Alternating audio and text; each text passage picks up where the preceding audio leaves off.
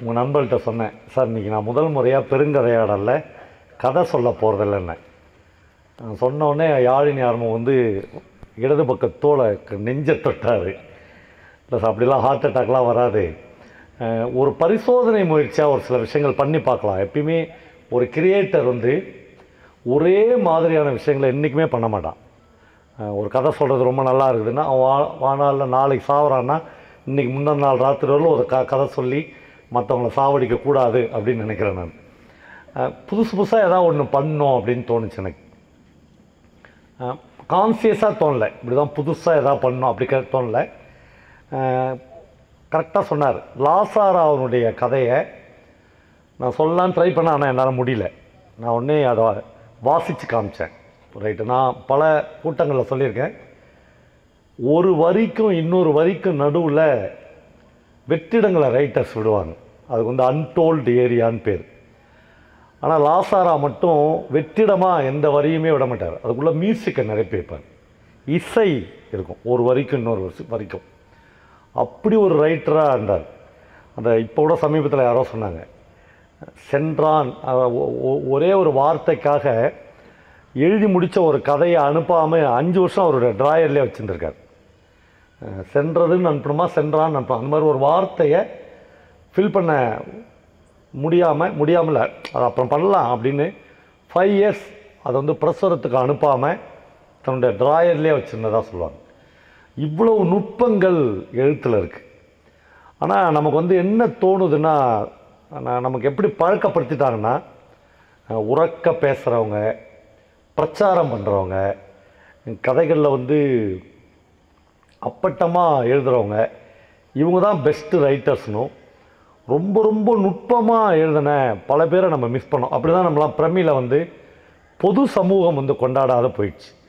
எங்கேயோ ஒரு காலசுப்ரமணியம், எங்கேயோ ஒரு காஞ்சனை சீனிவாசன், எங்கேயோ ஒரு குட்டிராவதி, இப்படி தான் மறுபடியும் பிரமிழை பற்றி பேசினேறாங்க. ஆனால் ஒரு பொது சமூகம் இன்னும் அவரை வாசிக்கிறதுக்கு நிறைய மனத்தடைகள் இருக்குது. நான் இந்த பெருங்கதையாடலை ஒரு பயங்கர ஒரு பரிச்சார்த்த முயற்சியாக எடுத்துக்க போகிறேன். இது கிட்டத்தட்ட சத்தியமங்கலத்துக்கு கொடுக்கப்பட்ட மிகப்பெரிய தண்டனை அல்லது சோதனை அப்படின்னு கூட நீங்கள் எடுத்துக்கலாம். ஏன்னா நான் கதை வந்து இன்றைக்கி பெருசாக சொல்ல போகிறதில்ல, ஆனால் கதைகளை விட ரொம்ப முக்கியமான ஒரு புத்தகத்தை பற்றி நம்ம எல்லோரும் சேர்ந்து பேச போகிறோம். சில குறிப்புகள் என்கிற சுந்தரராமசாமியுடைய ஒரு நாவலை தான் நான் உங்களுக்கு அறிமுகப்படுத்தப் போகிறேன். உடனே சில அறிவுஜீவிகள்னு சொல்லுவாங்க, எழுத்து தான் எழுதியாச்சு, அதை எதுக்கு நீ சொல்கிற அப்படின்னு சொல்லுவாங்க. இதுக்கெல்லாம் நிறைய பதில் இருக்குது.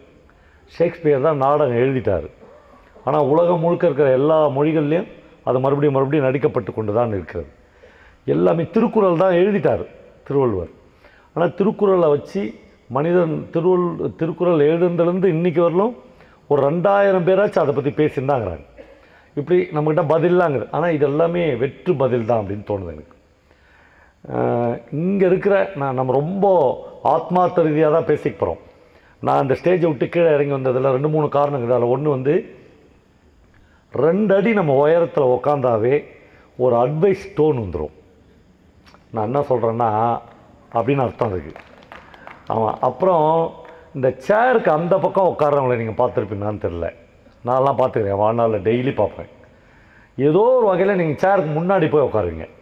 அப்படின்னா என்ன அர்த்தம்னா, நீங்கள் அந்த சேருக்கு அந்தாண்ட உட்காந்துக்கிறார்ல, அவர் வெற்றி அடைஞ்சவர், நீங்கள் அவர்கிட்ட எதுக்கோ வந்துக்கிறீங்க, அதனால் நீங்கள் தோற்றவர். அவர் உடனே ஆரம்பிப்பார், தம்பி காலையில் 6 மணிக்கு எழுந்திருக்கணும்பா அப்படின்னு ஆரம்பிப்பார். அதாவது அட்வைஸ். அந்த டோன் வந்துடக்கூடாது அப்படின்னு. இந்த டோன்லாம் வராதுக்கு என்னென்னலாம் பண்ணணும் அப்படின்னு மிகப்பெரிய அறிஞர்கள்லாம் என்ன சொல்கிறாங்கன்னா, இந்த ஸ்கூல் கட்டடங்கள் இருக்குதுல்ல, இதை கம்ப்ளீட்டாக மாற்றி அமைக்கணுன்றாங்க. செவ்வக வடிவில் ஒரு ஸ்கூல் வகுப்பறை இருக்குதுல்ல, அப்படி இருக்கக்கூடாது. ஏன்னா டீச்சர் வந்து இங்கே நின்று பேசுகிறாரு, ஸ்டூடெண்ட்ஸ் வந்து அங்கே உட்காந்து கேட்குறாங்க. அப்போ அவர் சொல்பவராகவும் ஸ்டூடெண்ட்ஸ் கேட்பவர்களாகவும் மாறிடுறாங்க. கற்றல் என்பது 2 பக்கமும் நிகழணும். டீச்சர்கிட்டருந்து நிகழணும், ஸ்டூடெண்ட்ஸ் கிட்டேருந்து நிகழணும். ஒரு பக்கம் தான் நிகழுது. நான் வந்து 25 வருஷத்துக்கு முன்னாடி என்னுடைய கல்லூரி காலங்களின் முற்பகுதியில் சில குறிப்புகளை படித்தேன். அநேகமாக அப்போ தான் காலசுப்ரமணியம் படிச்சிருப்பார். அப்போ தான் தமிழ்நாட்டில் நிறைய பேர் படிச்சிருப்பாங்க. இந்த புத்தகத்தை படித்த ஒவ்வொரு வாசகனும் அப்போ என்ன பண்ணுவாங்கன்னா, மறக்காமல் இதை கையிலே எடுத்துன்னு போவாங்க காலேஜுக்கு. படிக்கிறதுக்கு இல்லை, சும்மா நான் ஜேஜேசில குறிப்புகள் படிச்சுட்டேன் அப்படின்னு காமிக்கிறது. சத்தியமாக நான்லாம் 1 மாதம் இந்த புத்தகத்தை கையிலே வச்சுருந்தேன். ஸ்கூலுக்கு எடுத்துன்னு போவேன். எங்கள் அம்மா கத்திரிக்காய் வேணும் சொல்லுவாங்க. கத்திரிக்காய் கடைக்கு எடுத்துன்னு போய் கத்திரிக்காய் மேலே வச்சுட்டு கத்திரிக்காய் என்னன்னு கேட்பான் அந்த கத்திரிக்காய் கடை. ஜேஜேசில குறிப்புகள் நான் படிச்சிட்டேன், நீ படிச்சிட்டியா அப்படின்னு கேட்க மாட்டேன். அந்த ஒரு பார்வையிலே அவன் தெரிஞ்சுக்குவான், இதெல்லாம் எங்கே உருப்பட போகுது அப்படின்னு நினைக்கிறேன். கிட்டத்தட்ட எங்கள் ஊரில் எல்லாருமே அப்படி தான் நினச்சாங்க. பெரும்பான்மையான ஆட்கள் இதெல்லாம் எங்கே உருப்பட போகுதுன்னு நினச்சாங்க. அதுக்கப்புறம் தான் புஸ்தகத்தை வந்து ஜோல்னா பையில் வச்சுன்னு சுற்றணும் அப்படின்னு தெரிஞ்சு எங்களுக்கு. ஜோல்னா பையில் வைக்கும் போதெல்லாம் 6-7 புஸ்தகம் வச்சுக்குவோம். வச்சுன்னு யாராவது எங்களுக்கு ஒரு வணக்கம் சொல்லிட்டாவோ, டீ குடிக்கிறியாப்பான்னு கேட்டாவோ, உடனே ஒரு புஸ்தகத்தை எடுத்து நீட்டி, இது 100 ரூபா, இதை வாங்கிக்கோ, ஜேஜேசில குறிப்புகள் படிக்காத நீ எதுக்கு வாழற அப்படிலாம் கேட்போம். என்னென்னா ஒரு பெரிய மமதையை, ஒரு பெரிய திமிரை இந்த புத்தகம் அந்த வயசில் எனக்குலாம் ஏற்படுச்சு. நிறைய பேர் எனக்கு தெரிஞ்சு இன்றைக்கி வரலும், நான் 7 முறை அட்டன் பண்ணேன் ஜேஜேசில குறிப்புகள், என்னால் படிக்க முடியல, பயங்கர டஃப்பாக இருக்குது, இது வெறும் பிளாசபிக்கலாக இருக்குது, ரொம்ப கஷ்டமாக இருக்குது, புரியல அப்படின்ட்டு நிறைய பேர் சொல்லி நான் கேள்விப்படுகிறேன். ஒரே ஒரு கொஸ்டின், அப்புறம் நம்ம புத்தகத்துக்குள்ளே போயிடலாம். இங்கே இருக்கிறவங்கள ஜேஜேசில குறிப்புகளை முழுக்க படித்தவங்க எத்தனை பேர் இருக்கிறீங்க? கை தூக்குங்க. சந்தோஷம். ஒரே ஒரு தோழர் படிச்சிருக்காரு. இப்போ அவருக்கு வந்து நான் படிச்சுட்டேன், நீ என்ன சொல்கிறது அப்படின்னு இல்லை அப்படி தோணுச்சுன்னா தோழர் வந்து தயவுசெய்து கூட போயிடலாம், நான் ஒன்றுமே சொல்ல மாட்டேன். ஏன்னா நாங்கள் தான் புஸ்தகம் படிச்சிருக்கோம், நீ என்ன கதை சொல்கிறதுன்னு கொஞ்சம் பேர் இப்போ புதுசாக கிளம்பிக்கிறாங்க. அவங்களுக்கு அவர் ஆனால் சொல்லிட்டார், நான் போக மாட்டேன், நான் கேட்குறேன். அதுக்கு அப்போது ஒருத்தர் படிச்சிட்டாரு அப்படின்னும் போது எனக்கு என்ன தோணுதுன்னா, நான் இன்னும் கான்சியஸ் ஆகிறேன்.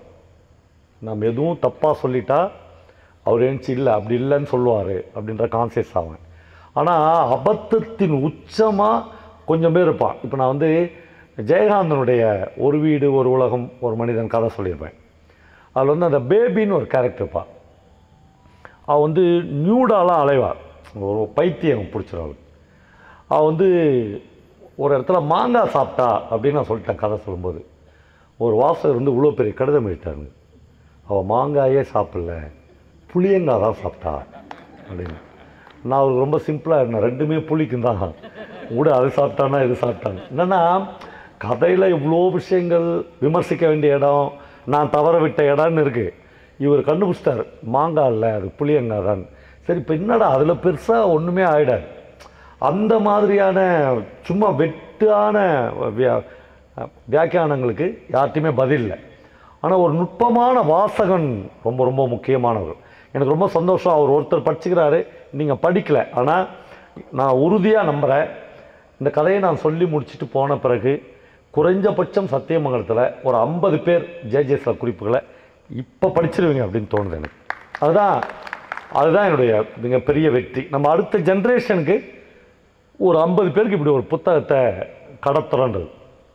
இந்த நிமிஷம் கூட 1.5 மணி நேரம் இந்த புத்தகத்தில் எதையுமே வாசிக்காமல் கதையாக என்னால் சொல்லிட முடியும். ஆனால் நான் லாசாராவுக்கு எடுத்த அதே ஸ்கேல் தான் சுந்தராமசாமிக்கும். அவருடைய கவித்துவமான அந்த வார்த்தையை நான் மிஸ் பண்ணுவோன்னு பயமாக இருக்குது.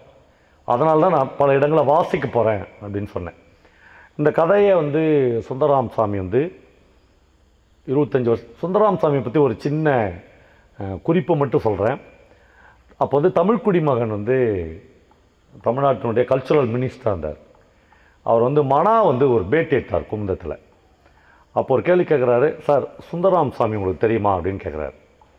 தமிழ் குடிமகன் தெரியாதுன்னு சொல்லலாம், எல்லாருக்கும் தெரிஞ்சிருக்கணும்னு அவசியம் கிடையாது. அவர் சொல்கிறாரு, இல்லை சுந்தராமசாமி உங்களுக்கு பெரிய ஆளாக இருக்கலாம், எங்களுக்கு ஒன்றும் பெரிய ஆள் இல்லை, எங்களுக்கு கலைஞர் தான் பெரிய ஆள், அவர் வந்து ஐந்தமிழ் அறிஞர் அப்படின்றார். மனா சொல்கிறாரு, இல்லை சார் அவர் ஐந்தமிழ் அறிஞர்னு எங்களுக்கும் தெரியும், சுந்தராமசாமின்னு ஒரு தமிழ் எழுத்தாளர் எழுதினுங்கிறார், அவரை தெரியுமா அப்படின்னு கேட்டேன். இல்லைங்க நான் மறுபடியும் அதை கேட்குறீங்க, அவர் யாருன்னு எனக்கு தெரியாதுங்க.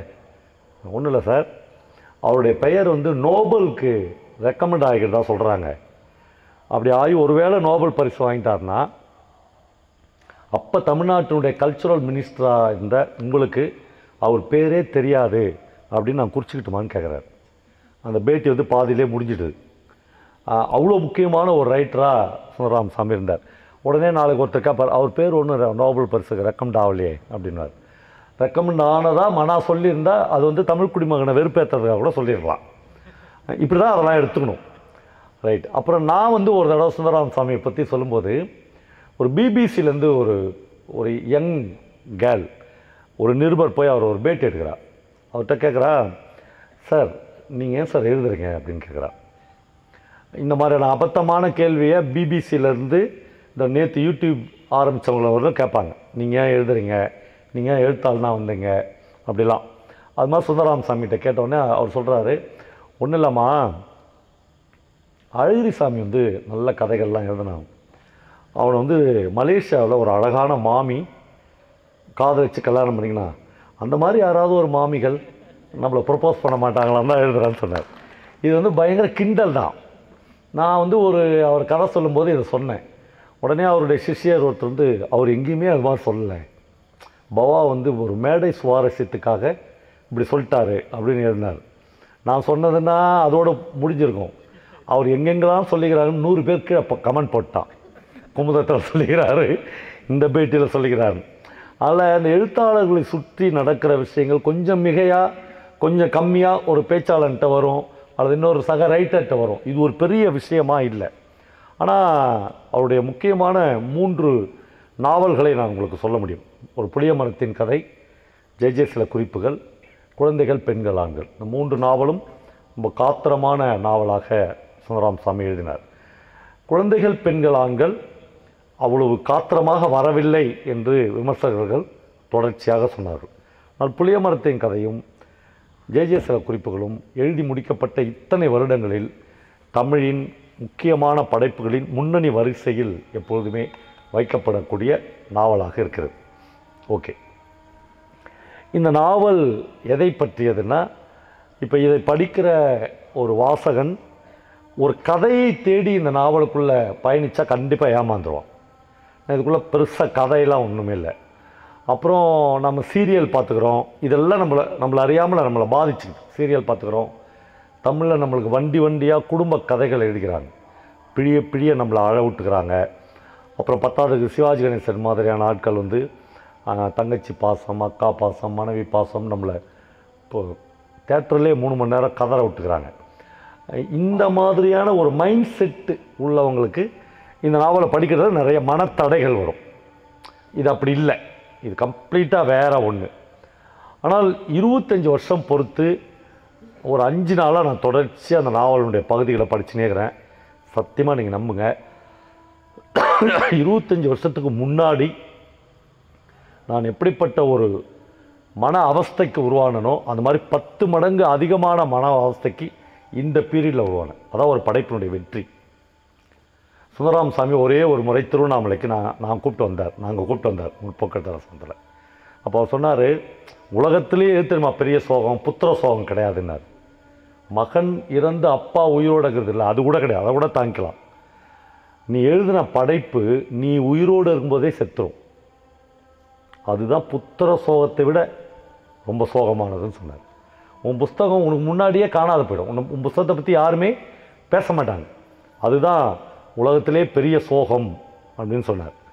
ஆனால் சில குறிப்புகள் இப்போ படிக்கிறப்போ அவ்வளோ ஃப்ரெஷ்ஷாக இருக்குது. அதாவது 25 வருஷத்துக்கு முன்னாடி எப்படிப்பட்ட வார்த்தைகளை, எப்படிப்பட்ட நிகழ்வுகளை, எப்படிப்பட்ட சம்பவங்களை நமக்கு சொல்லியிருக்காரு. இந்த நாவலை சுந்தரராமசாமி ஆரம்பிக்கிற போதே ஜோசப் ஜேம்ஸ் என்கிற ஒருவனை பற்றியான குறிப்புகள் தான் இந்த நாவல். இந்த குறிப்புகளை எழுதுகிற எழுத்தாளனின் பெயர் அல்லது வாசகனாய் இருந்து எழுத்தாளனாய் மாறின ஒருவனுடைய பெயர் பாலு. கிட்டத்தட்ட பாலு தான் சுந்தரராமசாமி என்றால் சுந்தரராமசாமியினுடைய வாழ்க்கையை பற்றி தெரிந்த எல்லோருக்கும் இந்த பாலு தான் சுந்தரராமசாமி என்று மிக சுலபமாக கண்டு பிடித்து விட முடியும். அதே மாதிரி மிகப்பெரிய ஆய்வுகளுக்கு பின்பு இந்த ஜே என்பவன் யார் என்று பல கேரள அறிஞர்கள் கண்டுபிடித்தார்கள். CJ தாமஸ் என்கிற கேரளாவில் இருந்த ஒரு முக்கியமான சிந்தனாவாதி தான் ஜே என்று சுந்தராமசாமியால் எழுதப்பட்டிருக்கிறார் என்று கண்டுபிடித்திருக்கிறார். இந்த நாவலில் சுகுமாரன் தன்னுடைய பின்னுரையில் அதை பற்றி ஒரு வரி எழுதுகிறார். இந்த ஜேவை பற்றி இந்த நாவல் எப்படி ஆரம்பிக்கிறது என்றால், அதிமேதாவித்தனத்திற்கும் அற்ப ஆயுளுக்கும் அப்படி என்னதான் சம்மதமோ தெரியவில்லை என்று இந்த நாவலை சுந்தராமசாமி ஆரம்பிக்கிறார். முதல் வரி, அதிமேதாவித்தனத்திற்கும் அற்ப ஆயுளுக்கும் அப்படி என்னதான் சம்பந்தமோ என்று தெரியவில்லை. ஆல்பர் காமியூ ஒரு கார் விபத்தில் மரணமடைந்ததற்கு அடுத்த நாள் தன்னுடைய 32வது வயதில் ஜே இறந்து போனான் என்று இந்த நாவலை சுந்தராமசாமி ஆரம்பிக்கிறார். அந்த பகுதிகளை நான் உங்களுக்கு வாசிக்க வேண்டும். அந்த மொழியின் சரடுகளை பிடித்து கொண்டு நீங்கள் என்னோடு பயணிக்க வேண்டும் என்று கேட்டுக்கொள்கிறேன். ஜோசப் ஜேம்ஸ் 1960 ஜனவரி 5ஆம் தேதி தனது 39வது வயதில் ஆல்பர் காமியூ விபத்தில் மாண்டதற்கு மறுநாள் இறந்தான். இன்று இருந்திருந்தாலும் கூட அவனுக்கு 57 வயது தான் ஆகியிருக்கும். மேதாவிலாசத்துக்கும் அற்ப ஆயுளுக்கும் அப்படி என்னதான் நமக்கு எட்டாதபடி இரகசிய உறவோ. அதிலும் இந்த 40ஐ ஒட்டிய வயதுகள், விசேஷமாக வறுமை பிடுங்கும் இந்தியாவில் எழுத்தாளர்களுக்கு சோதனையாகவே இருந்திருக்கின்றன. கு. அழகிரிசாமி, மு. தளையசிங்கம், கூப்பா ராஜகோபாலன், புதுமைப்பித்தன் என்று எத்தனை இழப்புகள். இந்த வரிசையில் ஜேயையும் நாம் சேர்த்துக்கொள்ள வேண்டும். ஜே தமிழ் எழுத்தாளனா, அவன் மறைவு எப்படி நமக்கு இழப்பாகும் என்று சிலருக்கு சந்தேகம் ஏற்படக்கூடும். ஜேயின் உயிர் திராவிட உயிர் என்றாலும் கூட தமிழ் உயிர் அல்ல என்பது உண்மைதான். இருந்தாலும் அவன் எழுத்தாளன். தன் உள்ளொலியை காண எழுத்தை ஆண்டவன். மிக முக்கியமான விஷயம் அல்லவா இது? அபூர்வத்திலும் அபூர்வம் அல்லவா? இவ்வாறு உலகமெங்கும் எவனெவன் தன் உள்ளொலியை காண எழுத்தையோ கலைகளையோ அல்லது தத்துவத்தையோ விஞ்ஞானத்தையோ அல்லது மதத்தையோ, இக்காலத்தில் நாம் எப்படி அரசியலை இதில் சேர்க்க முடியும், ஆண்டானோ அவர்கள் எல்லோருமே நம்மை சார்ந்தவர்கள்தான். நம் மொழிக்கு உடனடியாக அவன் மாற்றப்பட்டு நம் உடம்பின் உறுப்பாகிவிட வேண்டும். இவ்விணைப்பையும் பரவசத்துடன் உணர்ந்து மேற்கொண்டு நாம் சிந்திக்க வேண்டும். நமக்கு சிந்திக்க தெரியும் என்றால், முடியும் என்றால் என்று இந்த நாவலை சுந்தராமசாமி ஆரம்பிக்கிறார். இந்த நாவலை பாலு என்கிற சுந்தராமசாமி தான் நமக்கு ஸ்டோரி டெல்லராக இருந்து கதை சொல்லிக்கொண்டே போகிறார். இந்த பாலுக்கு சின்ன வயதிலேயே உடல் நலம் சரியில்லாமல் போய் ஒரு அறையிலேயே அடைந்து கிடக்க வேண்டிய அவலம் ஏற்படுகிறது. ஒரு அறையிலேயே அடைந்து கிடக்கிற போது வேற்றுலக தொடர்புகள் எதுவுமே இல்லாத ஒரு பையனாக அவருடைய வாலிப வயது கழிகிறது. அவர் அந்த காலங்களில் அந்த காலத்தில் நான் பார்த்த மனிதர்கள் என்று, எங்கள் வீட்டுக்கு புல்லறுக்க வருகிற ஒரு நாடார், ஒரு துணி துவைக்க வருகிற ஒரு டோபி என்று ஒரு 5-6 பேரை தான், ஒரு தச்சன், இவர்கள் தான் எங்கள் வீட்டுக்கு ரெகுலராக வருவார்கள். இவர்களுடைய குரலையோ எப்போதாவது இவருடைய முகத்தையோ மட்டும்தான் நான் பார்க்க நேரும். அப்படி அறைக்குள்ளேயே அடைந்து கிடக்கிற ஒரு வியாதியால் பாதிக்கப்பட்ட எனக்கு வேறு என்ன செய்வது என்று தெரியாததனால் நான் புத்தகங்கள் படிக்க ஆரம்பித்தேன் என்று சுந்தராமசாமி சொல்கிறார். நான் பேராசிரியராகி ஒரு இன்க்ரிமெண்ட் வாங்கிவிட வேண்டும் என்பதற்காக புத்தகம் படித்தவன் இல்லை. இந்த புத்தகம் படித்தால் எனக்கு 120 ரூபாய் இன்க்ரிமெண்ட் வரும் என்பதற்காக புத்தகம் படித்தவன் இல்லை. ஒரு அறையில் நான் அடைந்து கிடக்கிறேன். எனக்கு மனித தொடர்புகளே இல்லை. அதனால் நான் புத்தகம் படிக்க ஆரம்பிக்கிறேன். அப்படி படிக்கிற போது ஏராளமான எழுத்தாளர்களை நான் தொடர்ச்சியாக வாசிக்கிற போது என்னை ஆகர்ஷித்தவன், என்னை ஆட்கொண்டவன் என்று நான் ஜேவை எனக்குள் பறித்துக் கொள்கிறேன். எப்படியாவது வாழ்க்கையில் ஒரு முறை நான் ஜேவை சந்தித்து விட வேண்டும் என்று அந்த பாலு ஆசைப்படுகிறான். அவனுடைய உலகத்தில் ஜேவின் உருவம், ஜே ஒரு எப்பொழுதும் ஒரு சுருட்டு பிடிப்பவன், ஒரு மேல் சட்டை கழட்டி போட்டுவிட்டு வேலை பார்ப்பவன். அவன் கேரளாவின் மிக புகழ்பெற்ற கால்பந்தாட்ட வீரன். ஃபுட்பால் பிளேயரில் மைதானத்தின் நடுவில் இருந்து விளையாடக்கூடியவன். அவன் எத்தனை மணிக்கு என்ன கோல் போட வேண்டும் என்று சொல்லி சொல்லி கோல் போடக்கூடியவன். அவ்வளவு அற்புதமான அவனை வாழ்க்கையில் ஒரே ஒரு முறை சந்தித்து விட வேண்டும் என்று இந்த பாலு ஆசைப்பட்டு கொண்டே இருக்கிறார். ஆனால் இவன் ஜே என்று தெரியாத ஒரு தருணத்தில் ஜேயை நாகர்கோயிலில் ஒரு தச்சு பட்டறையில் வைத்து பாலு சந்தித்திருக்கிறார். அப்போ ஜேன்னு தெரியாது. இந்த ஜேவுக்கு 4-5 பரிணாமங்கள் உண்டு. அவன் ஒரு கால்பந்தாட்ட வீரன், அவன் ஒரு எழுத்தாளன், அவன் ஒரு ஓவியன், அவன் ஒரு மிக மிக பிரமாதமாக தச்சு வேலைகள் செய்பவன். ஒரு 4 வேலைகள் உண்டு. இவன் குடும்பமே கேரளாவில் உள்ள ஒரு சிரியன் கிறிஸ்டியன் குடும்பம். அந்த குடும்பத்தில் அப்பா அம்மா என்று 9, அவங்க தம்பி சித்தப்பா குடும்பம் என்று 9 பேர் ஒரு சர்ச்சுக்காகவே வேலை பார்ப்பவர்கள். அங்கிருந்து தான் ஜே என்கிற இந்த சிந்தனையாளனும் எழுத்தாளனும் தோன்றுகிறான். அவனை எல்லாரும் சொல்கிறாங்க, உன்னை எப்படியாவது படிக்க வச்சு ஏசாமிக்கு பிரச்சாரம் பண்ணுகிற ஒரு போதகனாக அல்லது ஒரு உபதேசியாராக மாற்றிவிட வேண்டும் என்று ஜே கிட்ட சொல்கிறாங்க. ஜே தன் குடும்பத்தை ஆட்கள்கிட்ட சொல்கிறான், தயவு செய்து வேணாம், அதுக்கு பதிலாக ஏசாமி செஞ்ச தொழிலை கூட நான் செஞ்சு போச்சுக்கிறேன். ஏசாமி வந்து தச்சு வேலை செஞ்சார். இந்த பிரச்சாரம் பண்ணுறது, சந்தையில் போய் நோட்டீஸ் கொடுக்கறது, அல்லேலுயா சொல்கிறது, இந்த மாதிரி வேலைலாம் நமக்கு சரிப்படாது என்று சொல்லிவிடுகிறான்.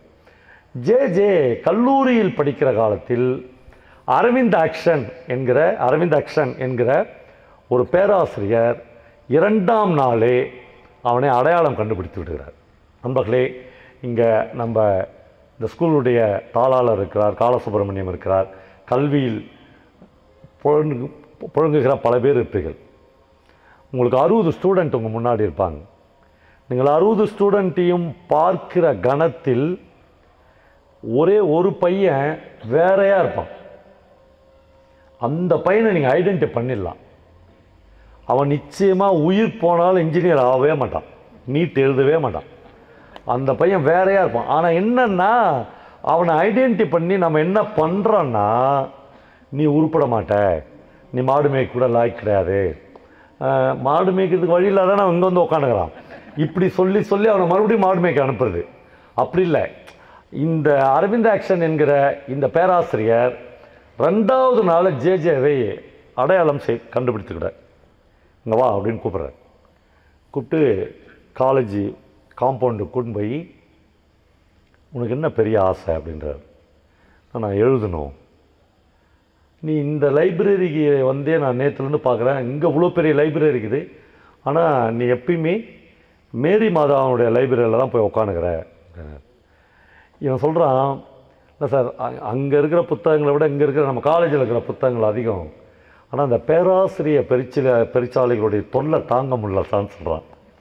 உடனே அந்த அரவிந்த் ஆக்ஷன் வந்து ஒரு சிகரெட் எடுத்து அவன்கிட்ட கொடுத்து, சிகரெட் பிடிப்பேன்.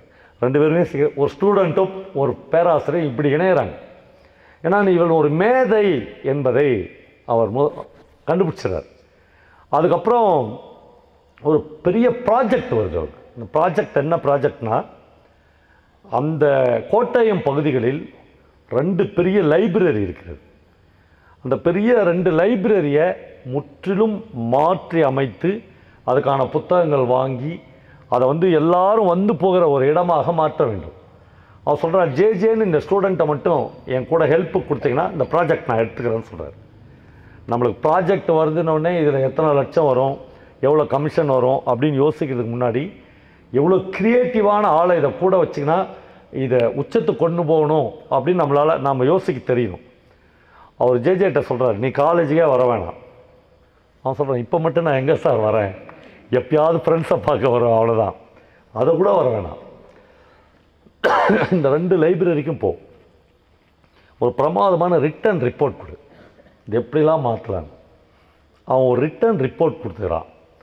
அந்த ரிட்டன் ரிப்போர்ட்டை சுந்தராமசாமி எழுதுகிறாரு. அதை வந்து நான் உங்களுக்கு வாசித்தேன்னா அப்போ இந்த ரிட்டன் ரிப்போர்ட் கொடுத்ததுக்கே ஜேஜேவை அரெஸ்ட் பண்ணிட்டுருக்கலாம். அவன் சொல்கிறான், நான் வந்து ஒரு பூங்காவுக்கு நடுவில் இருப்பதாக சொல்லப்பட்டு இருக்கிற லைப்ரரி போய் பார்த்தேன், உண்மையிலேயே அங்கே பூங்காலாம் ஒன்றுமே இல்லை. அப்புறம் அந்த அந்த பில்டிங் கட்டப்பட்ட விதமே தப்பு. இதனுடைய ஃபவுண்டேஷனுங்கிறதுல கடகால், இந்த ஃபவுண்டேஷன்லேருந்து 50 அடிகள் மேற்கு பக்கமாக நகர்த்தி இந்த கட்டடம் கட்டப்பட வேண்டும். எதாவது முடியுமா? மொத்த கட்டத்தை இடிடான்றான். ஆமாம், என்னென்னா அதுக்கு பின்னாடி ஒரு மிக பிரம்மாண்டமான ஒரு வேப்ப மரம் இருக்கிறது. அந்த வேப்ப மரம் ஏனோ யார் கண்ணுக்குமே படலையான்னு தெரியல. எந்த மனிதனும் ஒரு மரத்தை உற்று பார்க்கிற போது அதை அவன் உயிரே போனாலும் வெட்ட முடியாது என்று ஜேஜே அந்த ரிப்போர்ட்டில் குறித்து வைக்கிறார். ஒரு மரத்தை நீங்கள் உற்று பார்க்கிற போது உங்களால் அந்த மரத்தை வெட்ட முடியாது. நமக்கு இந்த மரம் வெட்டுறது அப்படின்னு போயிட்டாவே பயங்கரமாக உடம்புலாம் பதறுது. என்னென்னா ஒரு ஒரு மினிஸ்டரோ அல்லது ஒரு ஒரு ஹைவேஸ் சீஃப் இன்ஜினியரோ ஒரு 20 கிலோமீட்டர் கோபிச்செட்டிப்பாளையத்துலேருந்து சக்தி வரல இருக்கிற இந்த ரோடை வந்து 4 அடி 4 மீட்டர் அகலப்படுத்தலாம், இந்த மரத்தெல்லாம் எடுத்துருப்பா அப்படின்னு சொல்லிட்டு போயிட்டான்னா ஒரு எங்கேருந்து தான் வருதுன்னு தெரில, ஒரு 50 ஜேசிபி ஒரே நாளில் வருது. அப்புறம் அந்த மரம் இருக்கிறவங்களாம் இவ்வளோ பேர் நம்ம ஊரில் இருக்கிறானா நம்மளுக்கே தெரியல. அந்த மிஷினு டர்ன்னு நம்மளுக்கு ஒரு குதூகலம் வருது. மரம் அறுக்கிற போது குதூகலம் வருகிற மனிதர்களை நம்ம எத்தனை காலம் பொறுத்து மாற்ற முடியும் என்று நீங்கள் நினைக்கிறீர்கள்? மரம் சாய்கிற போது மனித உடல்கள் சாய்கிற மாதிரி பதைக்க வேணாமா? நான் ஏற்கனவே சொல்லியிருக்கேன், எங்கள் ஊரில் காயத்ரி கேமஸ்ன்னு என்னோடய ஃப்ரெண்ட் இருக்காங்க, ஒரு ஸ்பெயின் நாட்டு ஓவியர். அவங்க வந்து ஒருத்தன் வந்து ஒரு பிளாட்டு 2 ஏக்கர் அதை வாங்கி பிளாட் போடுறான், இடத்த வாங்கி பிளாட் போடுறான். அதுக்குள்ளே 100 வருஷத்துக்கு பழமையான ஒரு வேப்ப மரம் இருக்குது. எனக்கு மதியானம் ஆஃபீஸ்லேருந்து வரேன், இபி ஆஃபீஸ்லேருந்து எனக்கு ஒரு ஃபோன் வருது, அவசரமாக வாங்க சார் அப்படின்னு. நான் வண்டி எடுத்துன்னு போனால் ஒரு 50 பேர் நிற்கிறாங்க, எல்லாம் ரியல் எஸ்டேட்காரங்க. அந்த என் ஃப்ரெண்டு வந்து ஸ்பெயின் வெள்ளைக்காரி இல்லை, அவங்க வந்து ஒரு வேப்ப மரத்தை கட்டி பிடிச்சி நிற்கிறாங்க. அந்த காட்சி வாழ்க்கையில் என்னால் மறக்க முடியாத காட்சி. நான் போய் நின்று என்ன காயத்ரி அப்படின்னு. அவங்க இங்கிலீஷில் எனக்கு சொல்கிறாங்க, ஒன்றும் இல்லை, இவன் வந்து இந்த இடத்த வாங்கிட்டான், அதெல்லாம் ஓகே, நோ ப்ராப்ளம், ஆனால் இந்த மரத்தை வெட்டக்கூடாதுன்னு சொல்கிறாங்க. அவன் என்கிட்ட சொல்கிறான், சார் இந்த வெள்ளைக்காரி பைத்தியக்காரியா சார், பட்டா இடம் நான் வாங்கிட்டேன், நான் என் இடத்த வெட்டி பிளாட் போட போகிறேன், இது வந்து 60க்கு 30 பிளாட் வர இடம் சார்.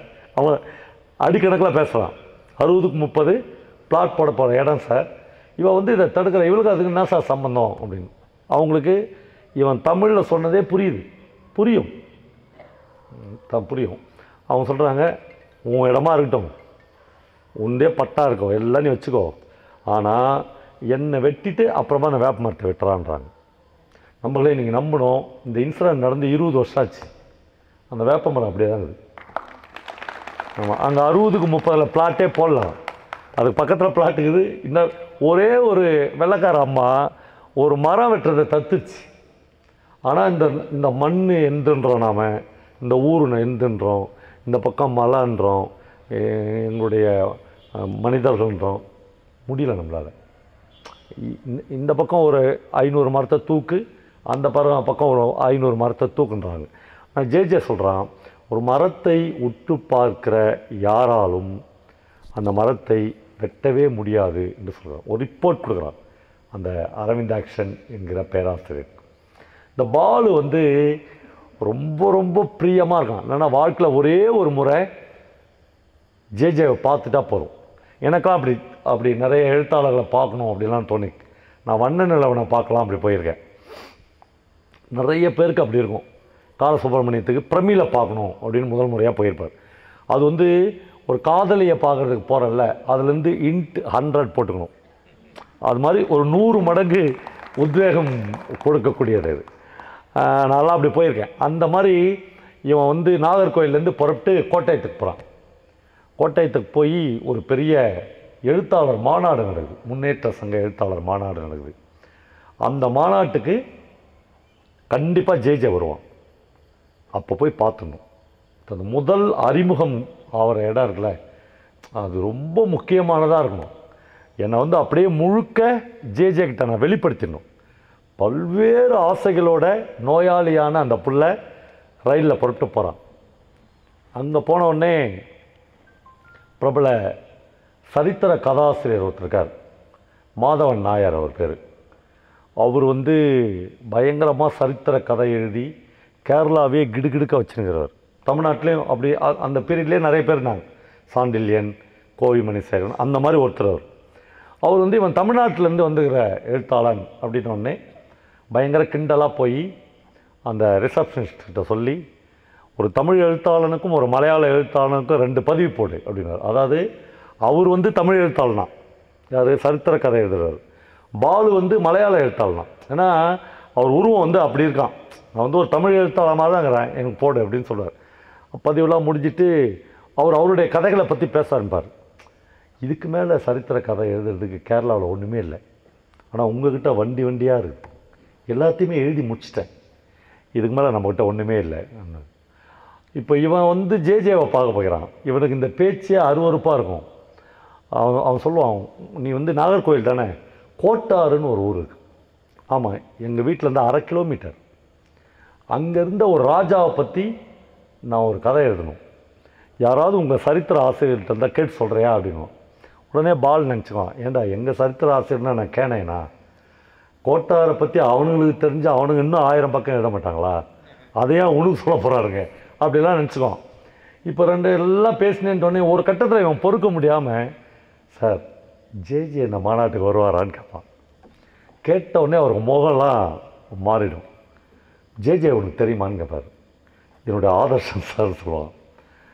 அவன் எழுத்துலாம் உனக்கு புரியுமா அப்படின்னு கேட்பார். இல்லை சார், புரியாத எழுதுறதுன்றது 2 வகையில் இருக்குது. ஒன்று வந்து அது நம்ம அறிவு, அவன் ஒரு பிரமாதமான கோட் சொல்லுவான். சொன்னோடனே இவனுக்கு பயங்கரமாக தாங்கவே முடியாது. என்னடா இவன் வந்து நம்ம என்னவோ பில்டப் கொடுக்குறோம், இவன் வந்து எனக்கு அந்த ஜேஜேவெல்லாம் பிடிக்காதுப்பா. இருக்கலாம் சார், ஆனால் நான் அவரை பார்க்கணும் தான் நான் மாநாட்டுக்கே வந்தேன், சும்மா கொஞ்சம் தூரத்துலேருந்து பார்த்துட்டா போதும்னு தோணுது. வருவான் நான் வந்து சுட்டு பிடிச்சிக்கின்னு இங்கே தான் எங்கே வருவான் அப்படின்னு ஒரு அலட்சியமாக சொல்லுவான். நீங்கள் ஏன் சார் அவன் மேலே இவ்வளோ வெறுப்பாகிறீங்க, அவனுடைய எழுத்துலாம் நீங்கள் படிச்சுக்கிறீங்களான்னு கேட்பான். நான் படித்ததில்லை, நான் படிக்க மாட்டேன், ஆனால் இவர் எழுந்த உலகமே படிக்கணும். இவர் யாரையும் படிக்க மாட்டார். நான் படிக்க மாட்டேன், ஆனால் அவன் என்னை பற்றி எழுதுந்த நீ படிச்சுக்கிறியான்னு கேட்பான். இவனுக்கு புரிஞ்சிருங்க ஏன் இவ்வளோ வெறுப்பாகிறான்னு. உடனே மங்களா இவனுக்கு ஞாபகம் வரும். ஏன்னா இவன் ஜேஜேவினுடைய ஒவ்வொரு எழுத்தையும் படித்த பையன். மங்களா இவனுடைய எழுத்தை பற்றி ஜேஜே என்ன சொல்லியிருக்காருன்னு வரும். அவர் என்ன சொல்லியிருப்பார்னா, எனக்கு மட்டும் அரச அதிகாரம் கிடைத்தால், அரசன் அந்த கட்டுரை தலைப்பு, எனக்கு மட்டும் அரச அதிகாரம் கிடைத்தால், அந்த இவர் வந்து ஒரு குட்டி ஓமன குட்டின்னு நினைக்கிறேன் அந்த பொண்ணு பேர். அந்த பொண்ணு தான் இவனுடைய அந்த சரித்திர நாவனுடைய கதாநாயகி, உம்மினி குட்டி. அந்த உம்மினி குட்டியை ஒரு மன்னர் வந்து கதை முழுக்க துரத்துவார். கடைசியில் ஒரு இளவரசர் வந்து அந்த மன்னர்கிட்டருந்து உம்மினி குட்டியை காப்பாற்றி அவர் என்ன செய்ய விரும்பினாரோ அதை இவர் செய்வார். இவர் கடைசியாக ஜேஜே வந்து அந்த விமர்சனத்தை என்ன எழுதுவான்னா, அந்த உம்மினி குட்டியை எப்படியாவது காப்பாற்றி நான் மாதவன் நாயருக்கு திருமணம் செய்து வைத்து விடுவேன், அப்படியாகிலும் அவர் சரித்திர நாவல் எழுதுகிற அவஸ்தையிலிருந்து விடைபெற வேண்டும் என்று விரும்புகிறேன் அப்படின்னு எழுதியிருப்பான். இதை படித்தா ஒரு ஆள் கோபம் வருமா வராதா, ஒரு ஆள் தற்கொலைக்கு முயல மாட்டானா. அவ்வளோ வெறுப்புலகிற ஒருத்தங்கிட்ட போய் எனக்கு ஜேஜே தான் சார் ஆதர்சம், அவனை பார்க்க தான் சார் நாகர்கோவிலேருந்து வந்தேன்னுவான். இவன் நம்மள ஆள் கிடையாது, இவனுக்கு நம்மளுக்கு சம்மந்தம் இல்லைன்னு அவர் வந்து சொல்லும்போதே இவன் உள்ளே போயிடுவான். போனால் ஒரு 4 பேருக்கு முன்னாடி ஒரு டேபிளில், ஒரு ரவுண்ட் டேபிளில் உட்காந்து ஜேஜே வந்து சுருட்டு பிடிச்சின்னு பேசினுப்பான். அவன் பார்ப்பான், சே ஒரு கால்பந்தாட்டக்காரனின் உடம்பு இல்லையாது, ஒரு சென்ட்ரல் ஆட்டக்காரனுடைய உடல் வாகு இல்லையாது, எவ்வளோ கம்பீரம், எவ்வளோ அழகு, எவ்வளோ நேர்த்தி, எவ்வளோ உயரம், என்னுடைய ஹீரோ, என்னுடைய பிக் பாஸ் அதோ அப்படி எதிரில் உட்காந்துறான். இவன்கிட்ட போனோடனே வேண்டா வெறுப்பாக இவன் வந்து அவனை அறிமுகப்படுத்துவான். இவன் வந்து தமிழ்நாட்டிலேருந்து வந்திருக்கிற ஒரு தமிழ் வாசகன் அல்லது தமிழ் எழுத்தாளன், ஜேஜே வந்து அப்படியே ஏஞ்சி இவனை பார்ப்பான். அவனுக்கு முன்னாடி வந்து இவன் குள்ளமாக இருப்பான். ரெண்டாவது ஒரு கூண் விழுந்த முதுகு இருக்கும். உடம்பு சொல்லாத பையன்ல, அப்படி குனிஞ்சு நிற்பான். ஜேஜே அவன் தோளில் தட்டி சொல்லுவான், அந்த அம்மா அவங்க ஊரில் அந்த சிவகாமி அம்மா சபதத்தை முடிச்சிட்டாங்களா அப்படின்னு கேட்பான். கேட்ட உடனே இந்த பையனுக்கு வந்து அப்படியே முகம்லாம் சுருங்கிடும். அவன் சொல்லுவான், ஜேஜே புதுமை பித்தன்னு ஒருத்தர் எங்கள் ஊரில் தான் எழுதுறாருன்னு சொல்லுவான். இதெல்லாம் ஜேஜே காதுக்கே விடாது. அவன் கேட்டுட்டு அவ்வளோதான், தமிழ் இலக்கியத்துக்கான விஷயம் முடிஞ்சிடுச்சு அப்படின்னு நினச்சிட்டு போயிடுவான். இந்த பையன் உள்ளுக்குள்ளே பயங்கரமாக சுருங்கிடுவான். சே, ஒரு முதல் சந்திப்பு இப்படி ஃபெயிலியர் ஆயிடுச்சே. ஒரு முதல் சந்திப்பில் வந்து காதலிக்கிட்ட ஃபெயிலியர் ஆயிடுச்சுன்னு வச்சுக்கோங்க. அதில் பல பசங்க தற்கொலைக்கு போயிடுறது. ரோஜா பூவோடு போவான், ஒன்றும் வேலைக்காகலன்னு நேராக தூக்கயிருக்கு போவான். அன்றைக்கே ட்ராவல் வந்து ஒரே ட்ராவல் தான், இந்த பக்கம் ஒன்று இந்த பக்கம் ஒன்று. அந்த மனநிலைக்கு அவன் போயிடுவான். முதல் சந்திப்பு சிவகாமி அம்மா சபதத்தை முடிச்சிச்சான்னு கேட்டால் அவ்வளோதானே தமிழ் இலக்கியம். ஜேஜே புதுமை பித்தன்னு ஒரு மகத்தான எழுத்தாளன் தமிழ் தான் ஜேஜே எழுதுகிறான். மகாகவி பாரதி அப்படின்னு ஒருத்தன் உலக கவிஞர்களுக்கெல்லாம் சவால் விடக்கூடிய அளவுக்கான கவித்துவமான வரிகளை தமிழில் தான் ஜேஜே எழுதுகிறான். கூப்பாரா என்கிற ஒரு மகத்தான எழுத்தாளன் ஆண் பெண் உறவுகளின் சரடை கொஞ்சம் கூட விலகாமல் தமிழில்தான் ஜேஜே எழுதுகிறார்கள். இவங்களெல்லாம் நான் உனக்கு சொல்ல வேணாமா? இதெல்லாம் தமிழ் இலக்கியத்தினுடைய மேன்மைகள் இல்லையா? உங்ககிட்ட என்ன இருக்குது? மலையாளத்தினுடைய ஹிஸ்ட்ரி எவ்வளோ? அங்கே ஒரு சரித்திர கதையே முடிஞ்சிடுச்சுன்னு ஒருத்தன் சொல்லுங்கிறான். ஆனால் எங்ககிட்ட இந்த கோட்டாறு சின்ன அரண்மனை இருக்குதுல்ல, பத்மநாபபுரம் அரண்மனை இருக்குல்ல, அந்த மதுள் சோ இருக்குதுல்ல, அந்த மதுள் சோத்தை பார்த்து மட்டும் எங்கள் சரித்திர ஆசிரியர்கள் இன்னும் 500 வருஷத்துக்கு 5000 பக்கமாக பைண்டட் வால்யூம் எழுதுவான். அவ்வளோ வச்சுக்கிறோம் நாங்கள். இதெல்லாம் சொல்கிறதுக்குள்ளே நீ இப்படி போயிட்டியே ஜேஜே அப்படின்னு ரொம்ப வருத்தப்பட்டு ஒரு தற்கொலையில் தோற்றவனின் மௌனமாக இந்த பாலு நாகர்கோயிலுக்கு திரும்பி வருவான். வந்தாலும் அவனுக்கு ஜேஜே மேலே இப்படி அவன் இவனை இன்சல்ட் பண்ணாலும் அவமதித்தாலும் அவன் மேலே இருக்கிற காதல், அவன் மேலே இருக்கிற ஒரு ஹீரோயிசம் எதுவுமே மாறாது. ஆனால் பாலு தொடர்ச்சியாக வாசிக்க ஆரம்பிப்பான். ஒரு கட்டத்தில் சுந்தராமசாமி ஒரு இடத்துல எழுதியிருக்கிறார், எவ்வளோ காலத்துக்குத்தான் இன்னொரு மனிதனை நான் கொண்டாடி கொண்டு இருக்க முடியும், இப்பொழுது நானே எழுத்தாளனாகிவிட்டேன் என்று எழுதுகிறார். சில கதைகள், என்னுடைய கதைகள் பிரசுரமாகி இருக்கின்றன. என்னுடைய கதைகள் மனித வாழ்க்கையின் இந்த பகுதிகளை பேசுவதாக எல்லோரும் சொல்லுகிறார்கள். இப்படி பாலு மறுபடியும் வருகிறான்.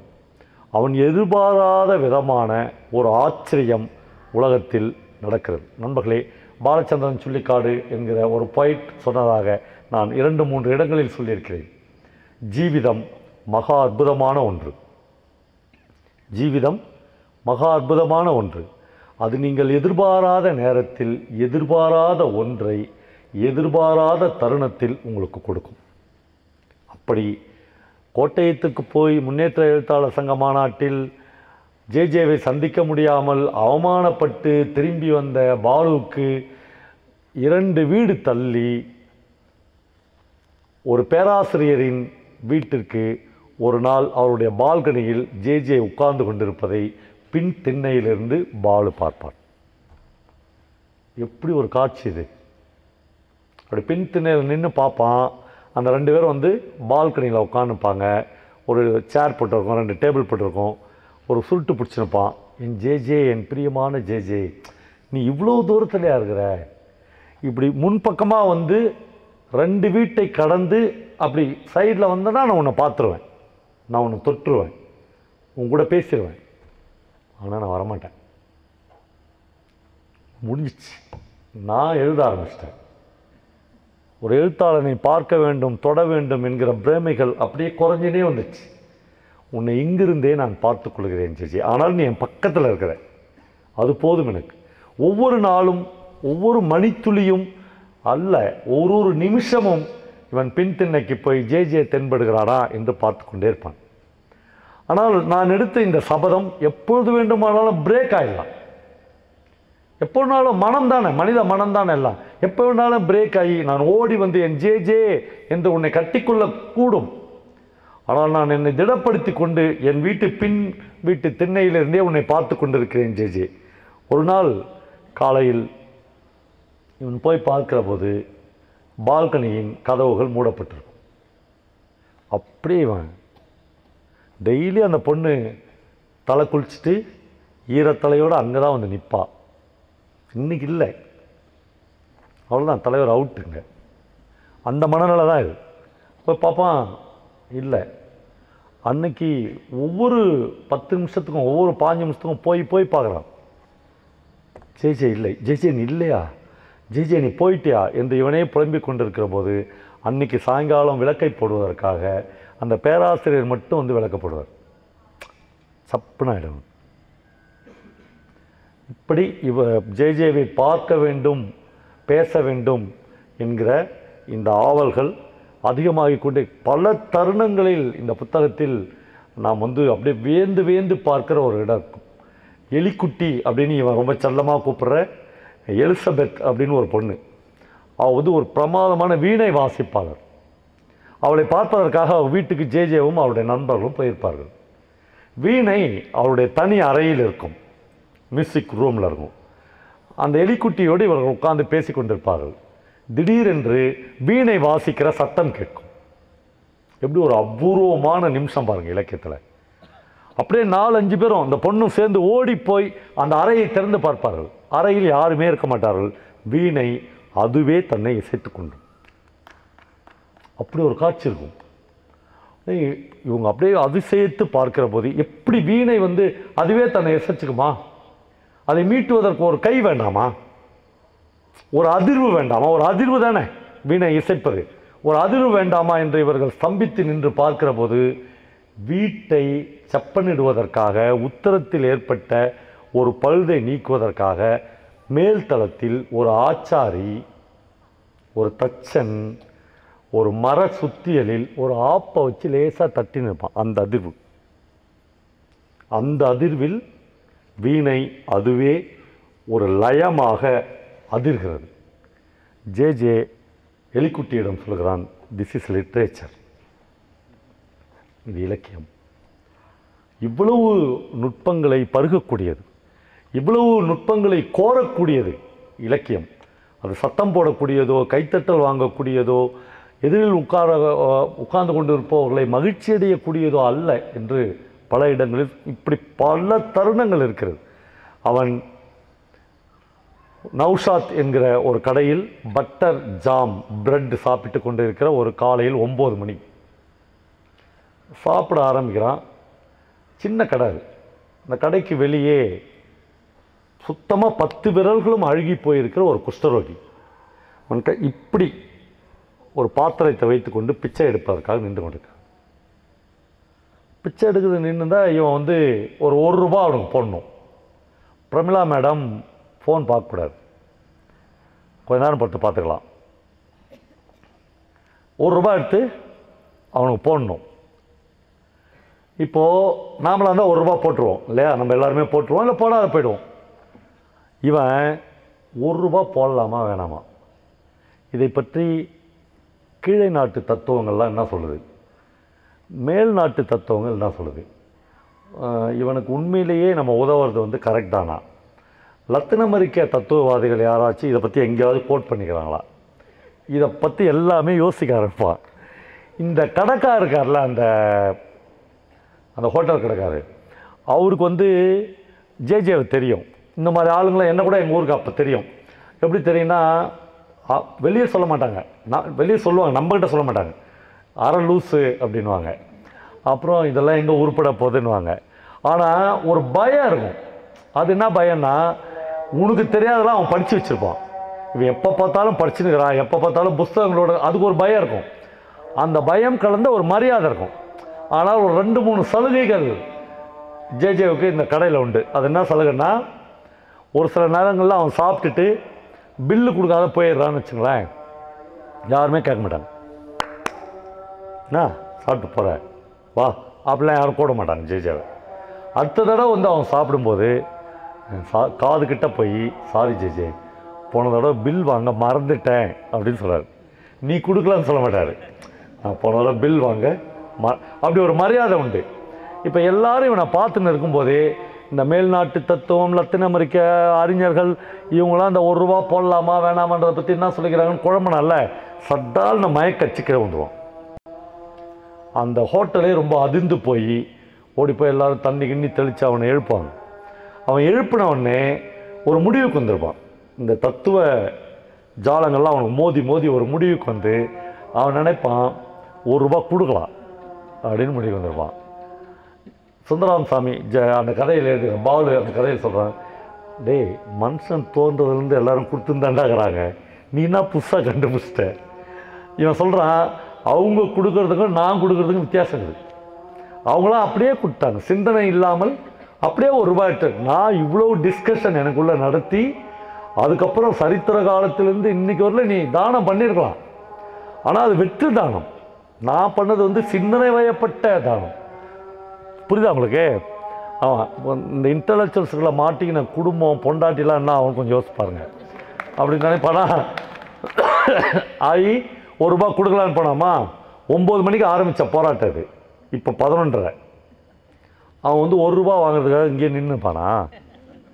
ஆமாம், அவன் 7 ஊர் போயிட்டு இருப்பான். ஆனால் இவன் அவனை தேடி கண்டுபிடிச்சி ₹1 கொடுத்தே ஆகணும். எங்கே போயிட போகிறான்? கை இல்லாதவன் குஷ்டரோகி எங்கே போயிட போகிறான்? பக்கத்தில் சர்ச்சுக்குது.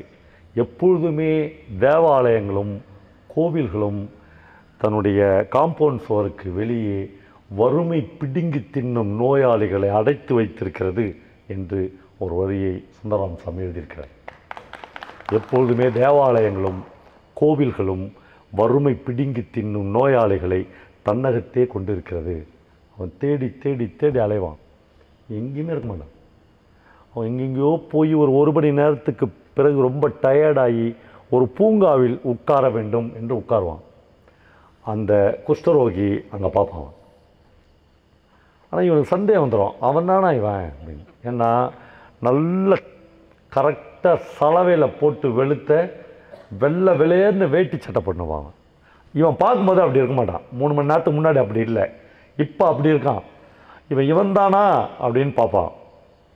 இவன் தானா அப்படின்னு பார்க்கும்போது அவன் கையை பார்ப்பான், விரல்களை பார்ப்பான். 10 விரலுமே இருக்காது.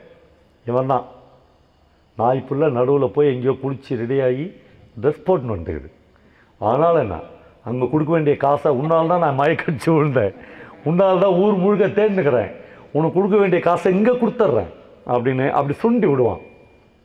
அவனுக்கு கை கிடையாது. எப்படி அவன் வாங்குவான்? காசு கீழே வந்துடும். அப்போ தான் இவனுக்கு கான்சியஸ் வரும். என்ன கான்சியஸு? உலக தத்துவத்தெல்லாம் ஆராய்ஞ்சவர் இவர். ஆனால் காயினை சுண்டி விட்டால் அவனுக்கு பிடிக்கிறது கை இல்லைன்றதை மறந்துடுவான். இதான் நிதர்சனம். தத்துவத்திலிருந்து நிதர்சனம் எவ்வளோ கிட்ட இருக்குது பாருங்கள். போட்டோன்னா தரையில் காசு வந்துச்சா, அடடா இவனால் எடுக்க முடியாது, நாமளே எடுத்து கொடுத்துடலாம், அல்லது நாம் எடுத்துன்னு போயிடலாம். ரெண்டுமே இருக்கும். நீங்கள் வந்து பல இடங்களில் பார்த்துருப்பீங்க, தெரியாமல் ஒருத்தருக்கு ₹50 பிச்சை போட்டுருவீங்க, அப்புறமா அவனை பார்ப்பீங்க கண் குருடாக இருப்பான். ₹50 ஏன் வேஸ்ட் பண்ணிட்டோம், ₹1 போட்டாலும் இவர் தான் கண்ணு தெரியாத அப்படின்னு போட்டு ₹50 எடுப்போம். மனித மனது எவ்வளோ வக்ரமானதாக இருக்குது. இவன் போய் அந்த காயினை எடுக்க போவான். அதுவரையிலும் சாதாரணமாக உட்கார்ந்தவன் காலில் தேய்ப்பான். அந்த கால் இடது கால் எம்பி, அந்த வரி இடது கால் எம்பி அந்த காசின் மீது பதிந்து அதை பூமிக்குள் தேய்த்தது என்று சுந்தராமசாமி எழுதுகிறார். பயங்கர டிஸ்டர்ப் ஆகிடும். அந்த டிஸ்டர்பன்ஸோட இவன் நேராக அரவிந்தாட்சனை பார்க்க வருகிறான். உங்களுக்கு தெரியும், அரவிந்தாட்சன் இவனுடைய பேராசிரியர், இவனை இனம் கண்டு கொண்டவர், இவன் மீது அளப்பரிய அன்பு வைத்திருப்பவர், இன்றைக்கும் ஜேஜேவை தனக்கு சமமாக பாவிப்பார். இங்கே வந்தால் இந்த முல்லைக்கல் மாதவன் நாயர்னு ஒரு கேரக்டர். அவர் வந்து மக்கள் எழுத்தாளர். அவர் வந்து நல்லா கல் குடிச்சிட்டு முல்லைக்கல் மாதவன் நாயர் வீட்டில் அப்படி சாஞ்சி படுத்துனுப்பார். அவன் சேரில் இவர் படுத்துனுப்பார், யார் பேராசிரியர் சேரில். அதை பார்த்தோன்னே அவன் பயங்கர இரிட்டேட் ஆகிடும். அவருக்கெல்லாம் அந்த ஜேஜே மேலாம் பெரிய மரியாதையே கிடையாது. இப்போ எப்பயுமே பிரமிழ் பீரியடில் பிரமிழை தமிழ்நாடு முழுக்க மதித்தவங்க யாரா அப்படின்னு பார்த்தீங்கன்னா ரொம்ப ஃபியூ. மற்றவங்க எல்லாருமே வெங்கட்சாமிநாதனுக்கும் அவருக்கும் நடந்த பிரச்சனைகள், அவருக்கும் சுந்தராம் சாமிக்கும் நடந்த பிரச்சனைகள்லாம் இன்னும் ஒரு 10 வருஷத்துக்கு நம்ம பேசலாம். பெரிய மதிப்பு கிடையாது. அவர் சொல்லுவார், டேய் நீ எல்லாம் என்னடா எழுத்தாளன், வறுமையை பற்றி எழுதுகிறா நீ? இந்தியாவில் வறுமை தான் முக்கியம். ஆண் பெண் பிரச்சனைகளை பற்றி எழுதுகிறியா? இன்னமும் உள்ளொலின்ற வெளியொலின்ற அதெல்லாம் எனக்கு இவனுக்கு புரியலன்றதுனாலே அது இலக்கியம் இல்லை அவனுக்கு. இவன் சொல்லுவான், இந்த பார் முல்லைக்கல், இந்த பேச்செலாம் வந்து நீ எங்கேயாவது மேடையில் பேசு, ஒரு 100 பேர் உனக்கு கை தட்டுவான். மாட்டுக்கு சொரிந்து கொடு, எப்பொழுதும் மனிதர்களுக்கு சொரிந்து கொடுக்காது. நல்ல கோட்டு, மாட்டுக்கு சொரிஞ்சு கொடு, இதம்மா இருக்கும். அதுக்கு இன்னும்ப்பா இன்னும் சொல்லும்.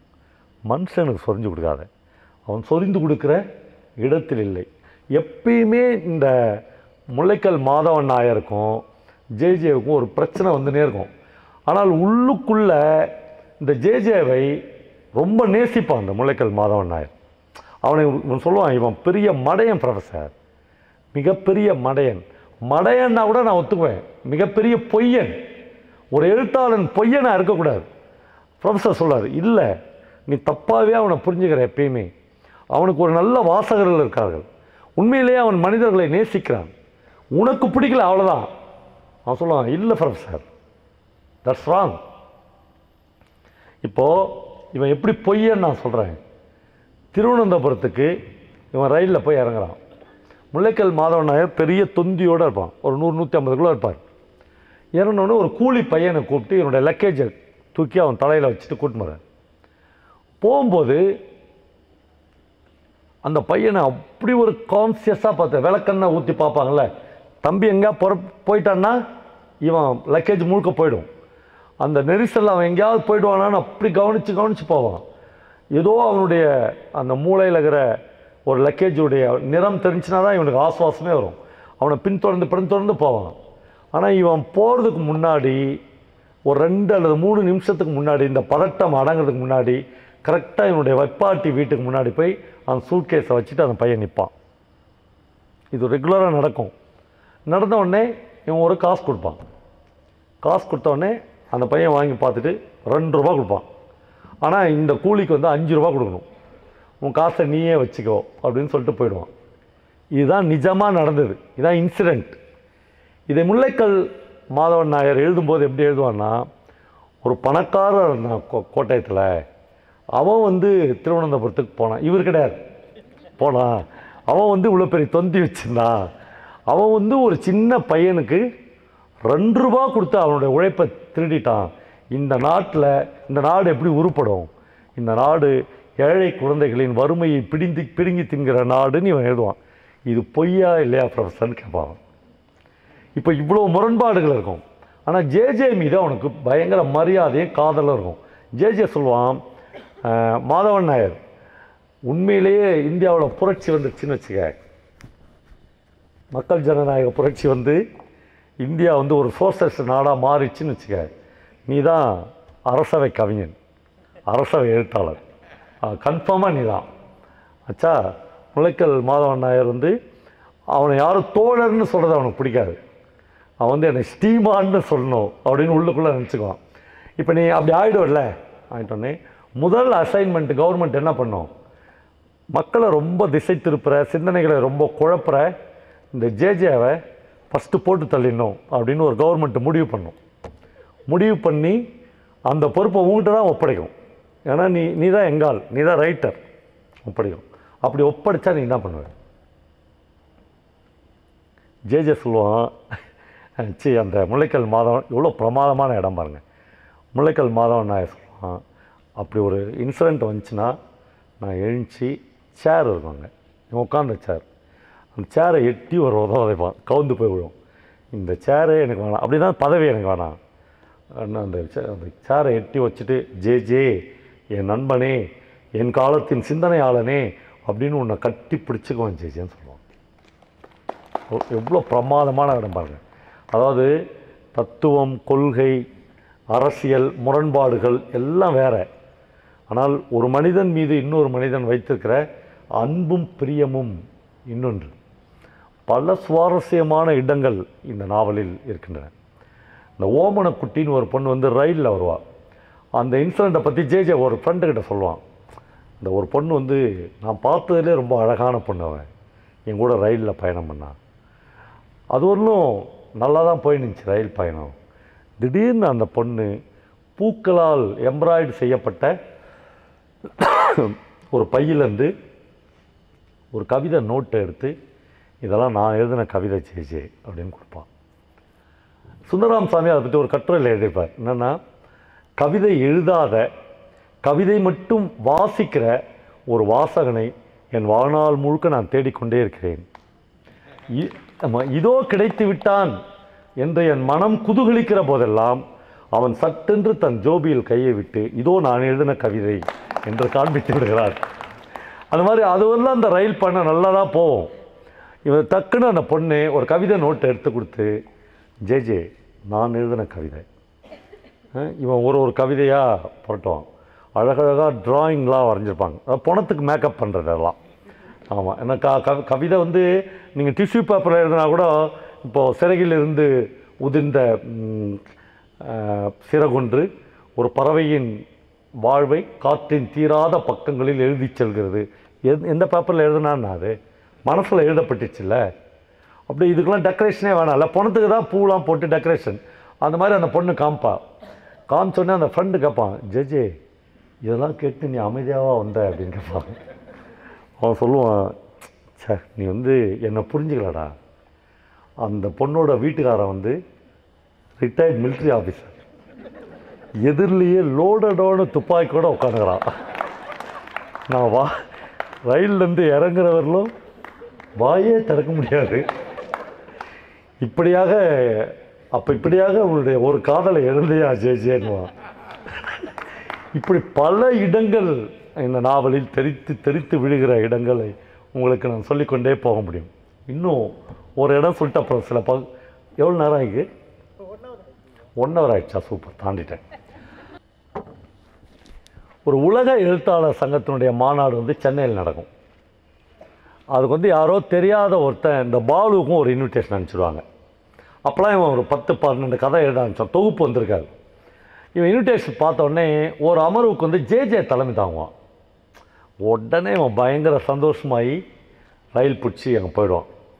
போன உடனே ரிசப்ஷன் நின்று, இது எல்லாமே எங்களுக்கு நடந்துக்குது, எழுத்தாளர்கள் எல்லாருக்குமே தெரியும். போன உடனே அந்த ரிசப்ஷனில் வந்து எல்லா ஊர் ரிசப்ஷன்லேயும், ஸ்கூல் ரிசப்ஷனாக இருந்தாலும், அலுவலக ரிசப்ஷனாக இருந்தாலும், பார்ட்டி ரிசப்ஷனாக இருந்தாலும், இலக்கிய ரிசப்ஷனாக இருந்தாலும் அழகான பெண்களை தான் ரிசப்ஷனில் போடுவாங்க. அது என்ன லாஜிக்னே நம்மளுக்கு புரியல. ஏன்னா அழகில்லாத பெண்கள் அல்லது ஆண்களை போட்ட திரும்பியா போயிட போகிறோம் நாங்களாம். ஒன்றில் ஒரு ஏக்கம் இருக்கும், பரவாயில்லன்னு உள்ளே போயிடுவோம். போயிட்டு இவன் வந்து பதிவு பண்ணுவான்.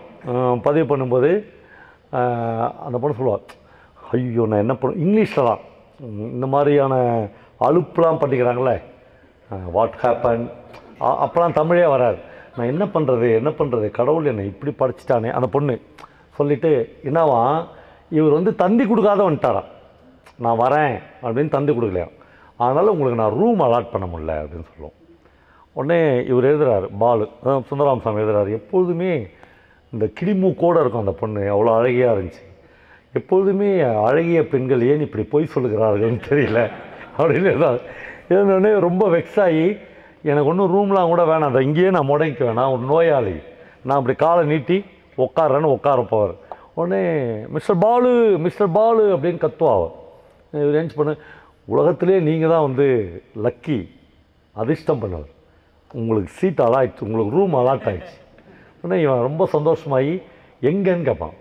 டிமிட்ரி தெரியுமா உங்களுக்கு? ஆமாம், அவர் ருஷ்யா ரைட்டர், அவர் ரூம் இருக்குது, அவரும் அவங்க ஒய்ஃப் வந்துக்கிறாங்க, அந்த வராண்டாவில் நீங்கள் தங்கிக்கலாம். உடனே அவனுக்கு தோணும், அட பாவீங்களா, ருஷ்ய ரைட்டருக்கு வந்து பொண்டாட்டியோட ஏசி ரூம் கொடுக்குறீங்க, ஒரு தமிழ் எழுத்தாளர் நான் ஒரு வராண்டாவில் படுத்துக்கிறதே உலகத்துக்கே சொல்லி கூவி ஒரு கிளிமூக்குக்காரே என்னை கூப்பிட்றாளே அப்படின்னு நினச்சிக்குவான். அப்புறம் போய் இவன் வந்து அந்த வெளியே அந்த ட்ரெஸ்லாம் வச்சு வராண்டாவில் படுக்க போவான். உள்ளேருந்து ருஷ்யன் ரைட்டர் டிமிட்ரி பார்ப்பார். இவனு பார்த்துச்சே, இந்தியா எவ்வளோ மகத்தான நாடு,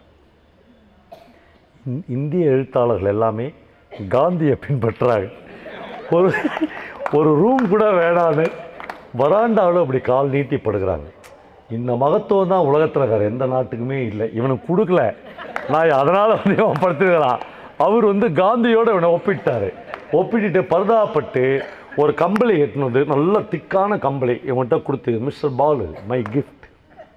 அவர் பார்ப்பார், எங்கள் நாட்டில் வந்து தமிழ்நாட்டில் வந்து மெட்ராஸில் வந்து வெள்ளைக்காரன் வந்து மிஸ்டர் பாலுன்னு நம்மளுக்கு ஒரு கம்பளி கொடுக்குறான், நான் பிச்சைக்கார மாதிரி அதை வாங்கிக்கின்னு இங்கே படுக்க வேண்டியது. இப்போ இவன் வந்து ஜேஜேவுக்காக தான் நாங்கள் வந்தான். ஜேஜே வரல மாநாட்டுக்கு. வந்ததுலேருந்தே இவன் எல்லாத்தையும் கேட்குறான், ஜேஜே வரலையான்னு. இவர் வந்துக்கிறார், நம்ம முல்லைக்கல் மாதவன் நாயர் வந்துக்கிறார். அவர்லாம் வந்துக்கிறாரு. இவனுடைய கண்கள் முழுக்க ஜேஜே தேடுது. ஜேஜே மட்டும் வரல. அப்புறம் யாரோ மொழிபெயர்ப்பாளர், இவனை யாருமே சட்டை பண்ணோடனே அடுத்த நாள் மாநாட்டினுடைய 2வது நாள் வந்து ஒருத்தர் வந்து பயங்கரமான இடி முழக்கம், நம்ம ஊரில் அதெல்லாம் உண்டு, தீப்பொறி ஆறுமுகம், ஆமாம், கோடை இடி குமார் அப்படிலாம் இருப்பாங்களே, அந்த மாதிரி எழுத்தாளர்களையும் உண்டு. ஏன்னா அப்படி இடி முழக்கம் முழங்குவாங்க. அப்படி முழங்கி முடிச்சிச்சுன்னு வச்சுங்க, அந்த அரங்கமே காலி ஆகிடும். அப்படி ஒரு பேச்சாளர்களாக, அந்த மாதிரி பேச்சை கேட்குறதுக்கு இவனால் முடியாது. ஏன்னா காது ஜவ்வுலாம் அருந்துடும். ஆனாலும் அது மாதிரி சமயத்தில் அந்த வராண்டாவிலே படுத்து தூங்கிடுவான், அங்கேயே உட்காந்துப்பான். அப்போ வந்து அந்த மொழிபெயர்ப்பாளர் லேடி ஒருத்திருப்பாள், அவன் வந்து சொல்லுவாள், சார் என்ன பேச்சு நீ இதை மிஸ் பண்ணிட்டேன். நான் இவன் மனசுக்குள்ள நினச்சான், நான் வேணும்னே தான் மிஸ் பண்ணேன். இந்த மாதிரி ஆளுங்க கேட்க வேண்டியது. அது ஒரு செய்தி வரும், ஜேஜே நேற்றிரவு 4 மணிக்கு எர்ணாகுளம் மருத்துவமனையில் இறந்துட்டான் அப்படின்னு. அதுட்டோடனே எல்லோரும் அவனை பற்றியே பேசிக்குவாங்க. எல்லோரும் ஜேஜே என்னென்னா, இந்த மாநாட்டுக்கு வந்தவங்களும் 99% ஆட்கள் ஜேஜேவை படித்ததே கிடையாது. ஜேஜேவை பற்றி கேள்வியே படாதவங்க ஒரு 90% ஆட்கள். ஆனால் எல்லாருமே ஒரு எழுத்தாளர் இறந்துட்டார் அப்படின்னோடனே ஒரே சோகமயமாக ஒரு பீடிகை போடுவாங்க. அது முழுக்க வேஷம்தான். அப்படியே ஒரு மௌனமாகிடுவாங்க. முடிஞ்சால் 2 எழுத்தாளர்கள் ரூமுக்கு போய் கருப்பு சட்டை போட்டுன்னு வந்துடுவாங்க, ரெடியாக எட்டுன்னு வருவாங்க. எப்படி நம்ம மாநாட்டுக்கு போகிறோம், எவனா ஒருத்தன் போயிட்டான்னா பிளாக் ஷர்ட் போட்டுக்கணும். அவர் வந்து துக்கத்தை காமிக்கிறார்ல, அது மாதிரி. இவன் வந்து என்ன பண்ணுவான், குறிப்புகள் எழுத ஆரம்பிப்பான். ஜேஜேவுக்கும் தனக்குமான உறவு, ஜேஜேவுடைய புத்தகத்துக்கும் தனக்குமான, தன்னுடைய குறிப்புகளுக்குமான. அவன் எழுதுகிறாங்க, ஜேஜேவுடைய உரை வந்து எப்படி தெரியுமா இருக்குமா, அவன் பேசினான்னா எப்படி தெரியுமா இருக்குமா, நம்ம எல்லாருடைய உரையும் எப்படி இருக்குன்னு நமக்கே தெரியும். ஜேஜேவுடைய ஒருத்தனுடைய உரை மட்டும் எப்படி இருக்குமா, ஒரு ஆண் இதயமும் ஒரு பெண் இதயமும், அதாவது ஒரு ஆண் காதலியின் இதயமும் ஒரு பெண் காதலியின் இதயமும் அந்தரங்கத்தில் நின்று ஒன்றை ஒன்று ஸ்பரிசித்து உரையாடுவது மாதிரி ஜேஜேவனுடைய உரை இருக்குமா. அப்படி பேசுவான் அவன் பேச ஆரம்பித்த 5வது நிமிடத்தில் நீங்களும் என் உரையோடு கலந்து கொள்ளுங்கள் என்கிற கோரிக்கையை நேரடியாக வார்த்தைகளில் அல்லாமல் உரையாடல் மூலமாக நிகழ்த்த தெரிந்தவன் ஜேஜே என்று பாலு எழுதுகிறான். அவ்வளோ பெரிய மேதை அவன். ஆனால் இவன் நிறைய குறிப்புகள்லாம் எடுப்பான். இந்த அபத்தங்கள் இன்றைக்கும் தமிழ்நாட்டில் அப்படியே நடக்குது. அதுக்காக தான் இந்த இடத்த மட்டும் நான் கோட் பண்ணேன்னு நினைக்கிறேன். எல்லாம் முடிஞ்சு இவனுக்கு என்ன தோணுன்னா, ஜேஜேவை பற்றி இரங்கல் உரை ஆற்றுவதற்கு நான் மட்டும்தான் முடியும். ஏன்னா நான் தான் அவனை முழுக்க படிச்சுக்கிறேன், நான் தான் அவன் ஃப்ரெண்டு, நான் தான் ஜேஜேவை பார்ப்பதற்காக கோட்டை வரலும் போய்கிறேன், நான் தான் ஜேஜே எங்களுடைய 3வது வீட்டுக்கு வந்தபோது பின்வாசல் வழியாக அவனை தரிசிப்பதற்கு என்னுடைய சிறகுகளை அனுப்பி தூது விட்டவன், நான் தான் ஜேஜேவின் எல்லாமும், என்னை தவிர வேறு யார் இருக்கிறார்கள் என்கிற ஒரு சின்ன பேராசை, ஒரு கர்வம் அவனுக்கு எழும். அந்த மேடைக்கு முன்னால் போய் பாலு உட்கார்வான். இப்பொழுது ஜேஜேவை பற்றி இரங்கல் உரை ஆற்றுவதற்கு பிரபல எழுத்தாளர் சிட்டுக்குருவி அவர்களை மேடைக்கு அழைக்கிறோம் என்று அழைப்பார்கள். சிட்டுக்குருவி என்கிற அந்த பெண் எழுத்தாளரை நான் அதுவரையிலும் பக்கவாட்டில் பார்த்து கொண்டிருந்தேன். சுமாரான அழகிதான் என்று பாலு எழுதியிருக்கிறான். இப்போ சிட்டுக்குருவி இங்கேருந்து எழுந்திருக்கிறாங்க. எழுந்திருக்கும் போது பக்கத்தில் இருக்கிற ஒரு மாமி சொல்கிறாங்க, பிச்சு உதறு, எதுக்கு இரங்கல் உரைக்கு பிச்சு உதறு அப்படின்னு சொல்கிறாங்க. அந்தம்மா சொல்லுது சிட்டுக்குருவி, ஐயோ எனக்கு ஜேஜேன்னா யாருன்னே தெரியாதே அப்படின்னு சொன்னேன். யாராக இருந்தாலும் உன்னால் பேச முடியும்ல, அதனால் ஒன்றும் கவலைப்படாத நீ போ என்று சொல்கிறார்கள். உடனே பாலு எழுதுகிறார், சிட்டுக்குருவிக்கு எந்த நிமிடத்தில் குரலை தாழ்த்த வேண்டும், எந்த நேரத்தில் உடைந்து அழ வேண்டும், எந்த நேரத்தில் மூக்கை சிந்த வேண்டும், எல்லாமே கரெக்டாக அத்துப்படி. ஒரு நாளும் இந்த செயற்கைத்தனத்தின் இயற்கையிலிருந்து அவள் தப்பித்ததே இல்லை. யாருக்குமே தெரியாது, அவளுக்கு மட்டும்தான் தெரியும். பயங்கர பர்ஃபெக்ட். இப்போ மேடையில் போய் அவள் நின்ன பிறகு இன்னைக்கு செத்தது ஜே இல்லை ஜெயகாந்தன் அப்படின்ட்டா அப்படியே மாற்றி ஜெயகாந்தனும் நானும்னு அவங்க ஆரம்பிப்பாங்க. No problem. நம்ம தமிழ்நாட்டில் இருக்கிற ஒரு 60% ஆட்களுக்கு இந்த போலித்தனம் ஒன்று நீங்கள் கவனிச்சிருப்பீங்களா? ஒரு ஊர்லேயும் 10 பேர் இருப்பான். இந்த மாதிரி எந்த இரங்கல் கூட்டலை விட்டாலும் பிச்சு உதருவான். நானும் அவரும் 40 வருடங்களாக, 36 வயசு தான் அவனுக்கு, 40 வருடங்களாக நான் ஆரம்பிப்பேன்ல அந்த மாதிரி. இப்போ சிட்டுக்குருவி போய் ஜே இந்தியாவின் ஒரு புகழ்பெற்ற புரட்சிகரமான எழுத்தாளன் இல்லை, அவன் உலகத்தின் புகழ்பெற்ற எழுத்தாளன் என்று குரலை வானம் வரையிலும் சிட்டுக்குருவி உயர்த்தி காட்டும்.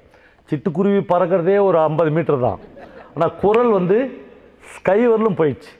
கூட்டம் அப்படியே அழுது ஆர்ப்பரித்து இதுக்கு மேலே ஒருத்தர் போய் மேடையிலே ஒரு அம்மா போய் ப்ளீஸ் காம் டவுன் என்று தேற்றி கைத்தாங்களாக அவங்கள அழைச்சின்னு வந்து உட்காருப்பாங்க. ஒருத்தன் நேற்றுலேருந்து ஹின்ஸ் எடுத்துனுக்கிறான். தனக்கும் ஜேஜேவுக்கும் உள்ள உறவு, தனக்கும் ஜேஜேவுக்கும் உள்ள பிரியம், அவன் எழுத்துக்கும் தனக்கும் எல்லாம் தான் இவன் மறுபடியும் பக்கவாட்டில் பார்க்குறான். அந்த அம்மா 3வது நிமிஷத்தில் நானே நைட்டு 12 மணிக்கு இதை படித்தேன், நானே வாய் விட்டு சிரித்தேன். 3வது நிமிஷத்தில் ஹேண்ட்பேக்கில் வச்சுருந்த ஒரு கை கண்ணாடி எடுத்து பார்த்து தன்னுடைய நேர் வகிட்ட சுத்தமாக க்ளீன் பண்ணி 1-2 நிறை முடி இருக்குல்ல அதை பட்ஸ் வச்சு க்ளீன் பண்ணுது. முடிஞ்சா மேலே ஒரு ஆக்ட் கொடுத்துருச்சு. கேர் விஜாலாம் சும்மா எழுத்தாளர்களில் இந்த மாதிரியான ஆட்கள் இருந்துனே இருக்கிறாங்கன்றது தான். இந்த மாதிரியான நிறைய இடங்கள் இந்த நாவலில் இருக்குது. ஒரு சின்ன 5 நிமிஷம் ஒரு கேப் எடுத்துக்கலாம். அதுக்கப்புறம் நான் இன்னும் எவ்வளோ நேரம் எடுத்துட, நான் எவ்வளோ நேரம் பேசிக்கிறேன், இன்னும் எவ்வளோ நேரம் பேசலாம்? இல்லை அது வேறு, நான் எவ்வளோ நேரம் பேசியிருக்கேன்? ஆமாம், நான் இன்னொரு 10 நிமிஷத்தில் சில முக்கியமான, உண்மையிலே சத்தியமாக சொல்கிறாங்க, விளையாட்டுக்கு சொல்ல, சுரேஷ் இதை மட்டும் கட் பண்ணி போடுங்க. உண்மையிலே தமிழ்நாட்டில் இவ்வளோ தேர்ந்த வாசகர்கள் இல்லவே இல்லை. காலசோரவனே நீங்கள் நான் விளையாட்டுக்கு சொல்ல, ஒருத்தர் கூட எழுந்துச்சு போல. இவ்வளோ டஃப்பான சப்ஜெக்டு, இவ்வளோ விஷயத்துக்கு ஒரே ஒருத்தர் கூட எழுந்துச்சு போகவே இல்லை. நீங்கள் ஒருவேளை நான் வாசிக்க போகிற இந்த 10-15 நிமிஷத்துக்கும் இப்படியே உட்காந்துட்டிங்கன்னா இதை அப்படியே உறுதி பண்ணிவிடுவேன். இல்லைன்னா இதில் நம்ம இன்னும் கொஞ்சம் குறைச்சிக்க வேண்டியிருக்கும். சந்தோஷம். இன்னொரு 5 மினிட்ஸ் கேப்பு, டீ ஏதாவது இருந்தால் கொடுங்க, நான் மறுபடியும் ஆரம்பிக்கலாம். ஒரு 20 நிமிஷம் இந்த எழுத்துடைய வலிமைக்காகவும் அதனுடைய கவித்துவத்திற்காகவும் எந்த மாதிரியான டெப்த்தில் அது தமிழில் 25 வருஷத்துக்கு முன்னாடி எழுதப்பட்டிருக்கிறது என்பதற்காகவும் நான் உங்களுக்கு வாசித்து காமிக்கிறேன். பேனா பேப்பர் ஏதாவது வச்சுருந்தா ஜேஜேவுடைய புத்தகங்கள் கண்டிப்பாக தமிழில் மொழிபெயர்க்கப்பட வேண்டியவை என்று அனுபந்தம் 2 சுந்தரராமசாமி ஒரு லிஸ்ட்டு கொடுத்துருக்கிறார். அதை நம்ம குறிச்சிக்கலாம். இந்த புத்தகங்கள்லாம் தமிழில் வந்துடுச்சா இல்லை இனிமேல் வரணுமா அப்படின்னு கொஞ்சம் தேட ஆரம்பிக்கலாம். அப்படி ஒரு புதிய முயற்சியாக இந்த நாவல் கேட்ட அனுபவம் நமக்கு இருக்கலாம். ஜே தன்னுடைய மொழியை பற்றி சொல்லுகிற போது, மொழி வேட்டை நாயின் காலடி தடங்கள் போல என்று ஒரு வார்த்தை சொல்கிறார்.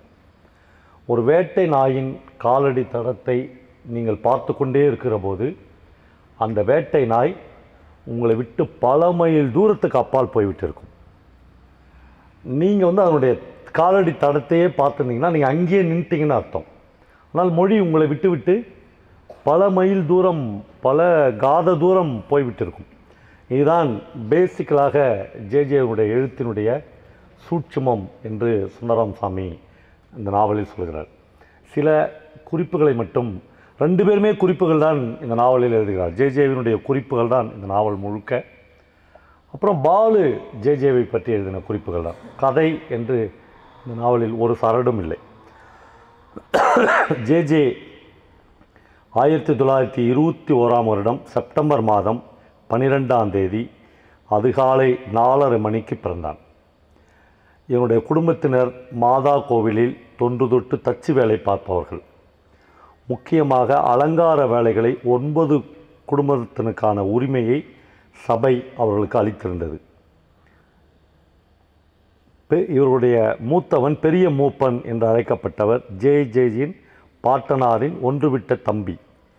கிறிஸ்துவ சபையுடன் மனஸ்தாபம் கொண்டவர் என்றும் இதன் காரணமாக சபையின் உத்தரவினால் இவர் வேலையிலிருந்து விலக்கப்பட்டார் என்றும் இவரது குடும்பத்தினர் கோவில் வேலையை விட்டு அரண்மனை வேலைக்கு திரும்பினர் என்றும் சொல்லப்படுகிறது. இந்த குடும்பத்தில் தோன்றியவனே ஜேஜே. ஜேஜே 9வது வகுப்பு வரையிலும் மாவேலிக்கரையில் அவனுடைய தாய்மாமன் வீட்டில் நின்று படித்தான். ஜேஜேயின் சிறு வயதிலேயே வேலைக்கு போகல, படிக்க பிறந்தவன் இவன் என்ற எண்ணம் அவனை பற்றி அவன் குடும்பத்தினருக்கு ஏற்பட்டிருந்ததாம். மாவேலிக்கரை இந்துக்களின் பின்னணி கொண்ட இடம்.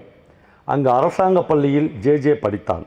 வகுப்பில் மிக அமைதியான மாணவன் என்றும் தெரிந்த விடைகளுக்கும் தெரியாதவன் போல முகத்தை வைத்து கொண்டிருப்பவன் என்றும் அவனுடைய ஆசிரியர்கள் சொல்லியிருக்கிறார்கள். அரசாங்க பள்ளியில் அப்போது தலைமை ஆசிரியராக இருந்தவர் பின்னால் பெரும் புகழ்பெற்ற கவிஞராக ஆனந்தவல்லி அம்மா அவர் நடத்திய மரத்தடி பஜனைகளில் ஜேஜே உற்சாகமாக கலந்து கொண்டிருக்கிறார்.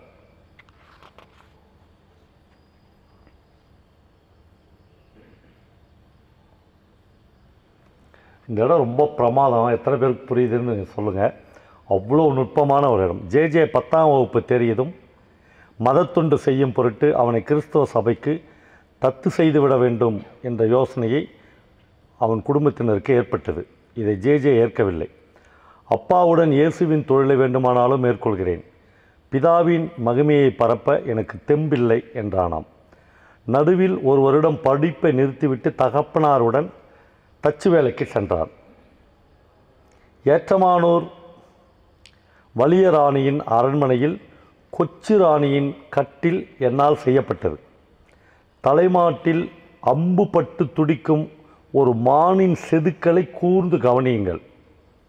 குட்டி ராணிக்கு யாருக்கும் தெரியாமல் நான் அளித்த பரிசு இது. எவ்வளோ பிரமாதமான இடத்துல ஒரு பரிசு கொடுத்துக்கிறான் பாருங்க. இப்போ குட்டி ராணி கூட யாரோ ஒரு இளவரசன் அந்த கட்டில் படுக்கிறான்ல, அந்த நாய்க்கே தெரியாது இது. ஏன்னா இவன் செதுக்கும் போதே அம்பு பட்டு துடிக்கிற ஒரு மானின் சிற்பத்தை அவ்வளோ நேர்த்தியாக செதுக்கி அவளுக்கு ஒரு கிஃப்ட் கொடுத்துக்கிறான். இந்த இடம்லாம் ரொம்ப ரொம்ப பிரமாதமான இடமாக இருக்கிறது. புனித ஜோசப் கல்லூரியில் ஜேஜேவை இலவச படிப்பில் சேர்க்க முடியும் என்று ஃபாதர் முரிக்கன் சந்தைக்கு போய்விட்டு திரும்பி கொண்டிருந்த ஜேஜேயின் தாயார் திரேசம்மாளிடம் கூறினார். திரேசம்மா தன் கணவனான ஔசேப்பிடம் இதை கூற, என்ன வேண்டுமானாலும் செய், என்னிடம் ஒரு காசு கேட்கக்கூடாது என்றாராம். ஔசேப்பு, என் மகன் வக்கீலாகி சிறகுகள் கொண்ட கருப்பு கோட்டு அணிந்து கோர்ட்டுக்கு போவதை கண்ணால் காண நான் உயிரை வேண்டுமானாலும் விடுவேன் என்றாலாம் திரேசம்மா. சம்பத்தின் தச்சுப்பற்றைக்கு ஜேஜேயின் தகப்பனார் வேலைக்கு போனதன் மூலம் ஜேஜேவுக்கும் சம்பத்துக்கும் நெருங்கிய தொடர்பு ஏற்பட்டது. 1. அனுபந்தம் 2. ஜேஜே எழுதிய புத்தகங்கள். ஒரு கால்பந்தாட்டக்காரனின் நினைவுகள், நூல் நிலையங்களின் ஜன்னல்கள், உள்ளுணர்வின் அடிச்சுவட்டில். 4. கடவுளிடம் விடைபெற்று கொண்ட பின்னர். 5. வசந்தம் வராத வருடங்கள். 6. மூன்றாவது பாதை. 7. சந்நியாசிகள். 8. கிபி 1999 டிசம்பர் 31. 9. விஷக்கிருமிகள். 10. விருந்தும் விஷமும். 11. முடிவாக சொல்ல முடியாதவை. இவற்றில் சந்நியாசிகள், விஷக்கிருமிகள் ஆகியவை நாடகங்களாக கிபி 1999 டிசம்பர் 31 வரப்போகும் காலத்தை பற்றிய அனுமானங்கள். முடிவாக சொல்ல முடியாதவை பிரச்சனைகளுக்கு விடை தேடி செல்லும் முகமாய் உரத்த சிந்தனைகளின் பதிவுகள். இது போக மொழிபெயர்ப்புகள் பல உள்ளன. முற்று பெறாதவையும் உண்டு. முக்கியமாக குறிப்பிட வேண்டியது ஆந்திரே எழுதின் கள்ள நாணயக்காரர்கள்.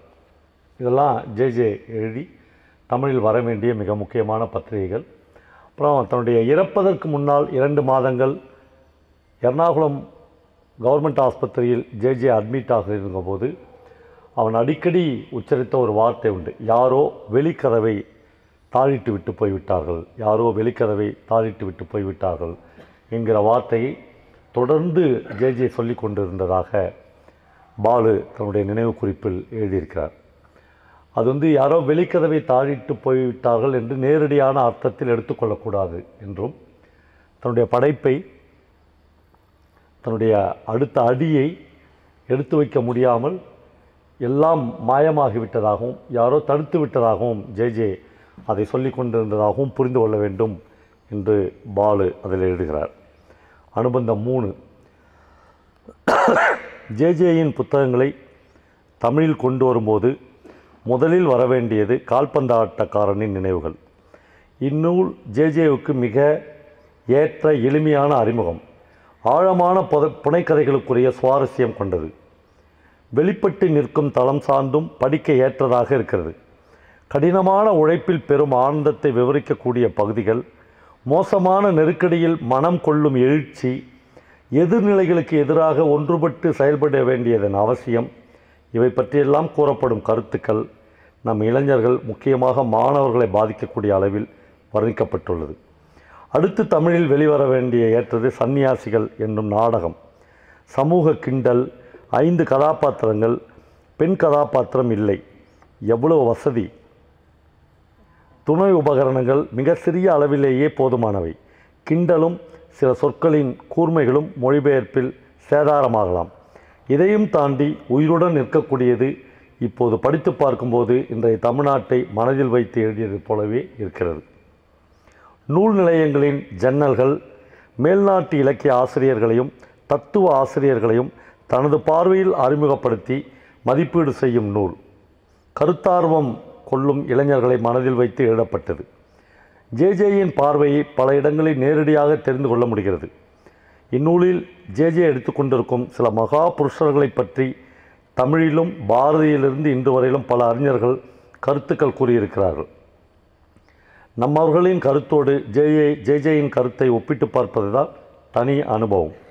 இம்மூன்று நூல்களும் தமிழில் அவசியம் வர வேண்டும். இந்த நூற்றாண்டின் இறுதிக்குள் வருமென்றால் அது நம் மொழி செய்த பாக்கியமாக இருக்கும் என்று இந்த புத்தகம் நிறைவு பெறுகிறது. இந்த புத்தகத்தை நீங்கள் ரசித்து படிப்பதற்கான பல ஸ்பேஸ் இந்த புத்தகத்துக்குள்ளாக இருக்கிறது. இப்போ உதாரணத்துக்கு என்னவோ தங்கச்சி என்று மலையாளத்தில் ஒரு ரைட்டர் இருப்பாங்க.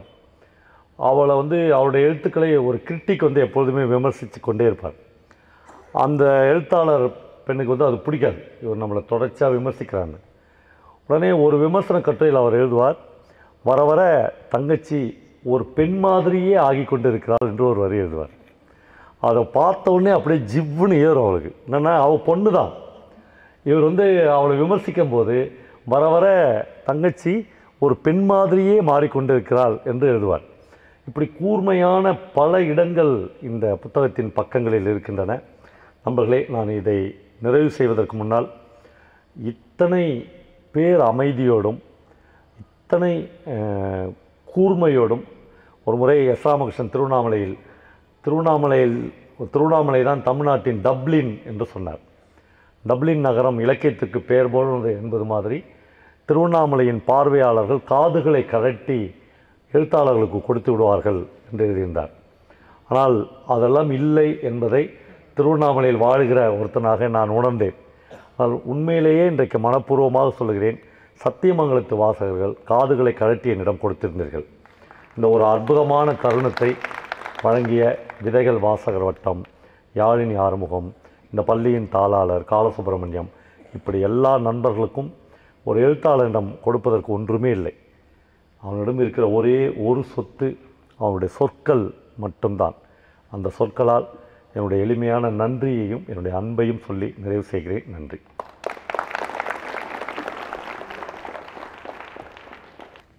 இத்தனை பேர் இந்த நிகழ்வுக்கு பொறுமையாக காத்திருந்ததற்கு நாங்கள் நன்றி சொல்லும் நேரம் வந்துவிட்டது. ஐயாவுக்கு நன்றி. திரு சைமூர் பவானிசாகர் பவா அவர்களுக்கு பொன்னாடை அணிவிப்பார்கள்.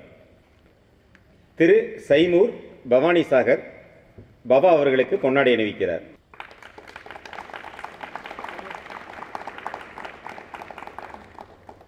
ஐயா, இந்த சில குறிப்புகள் அந்த கதை ஒரே ஒரு நிமிஷம் சொல்கிறேன்.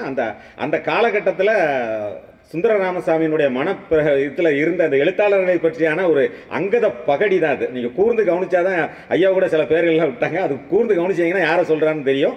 மிக அருமையான உரையை நிகழ்த்தியவர்களுக்கு நன்றி. இப்போது முறைப்படியான எங்களது நன்றி அறிவிப்பை எங்களது விதைகள் வாசகத்தினுடைய செயலாளர் பரமேஸ்வரன் அவர்கள் இப்போது உங்களுக்கு தெரிவிக்கிறார்.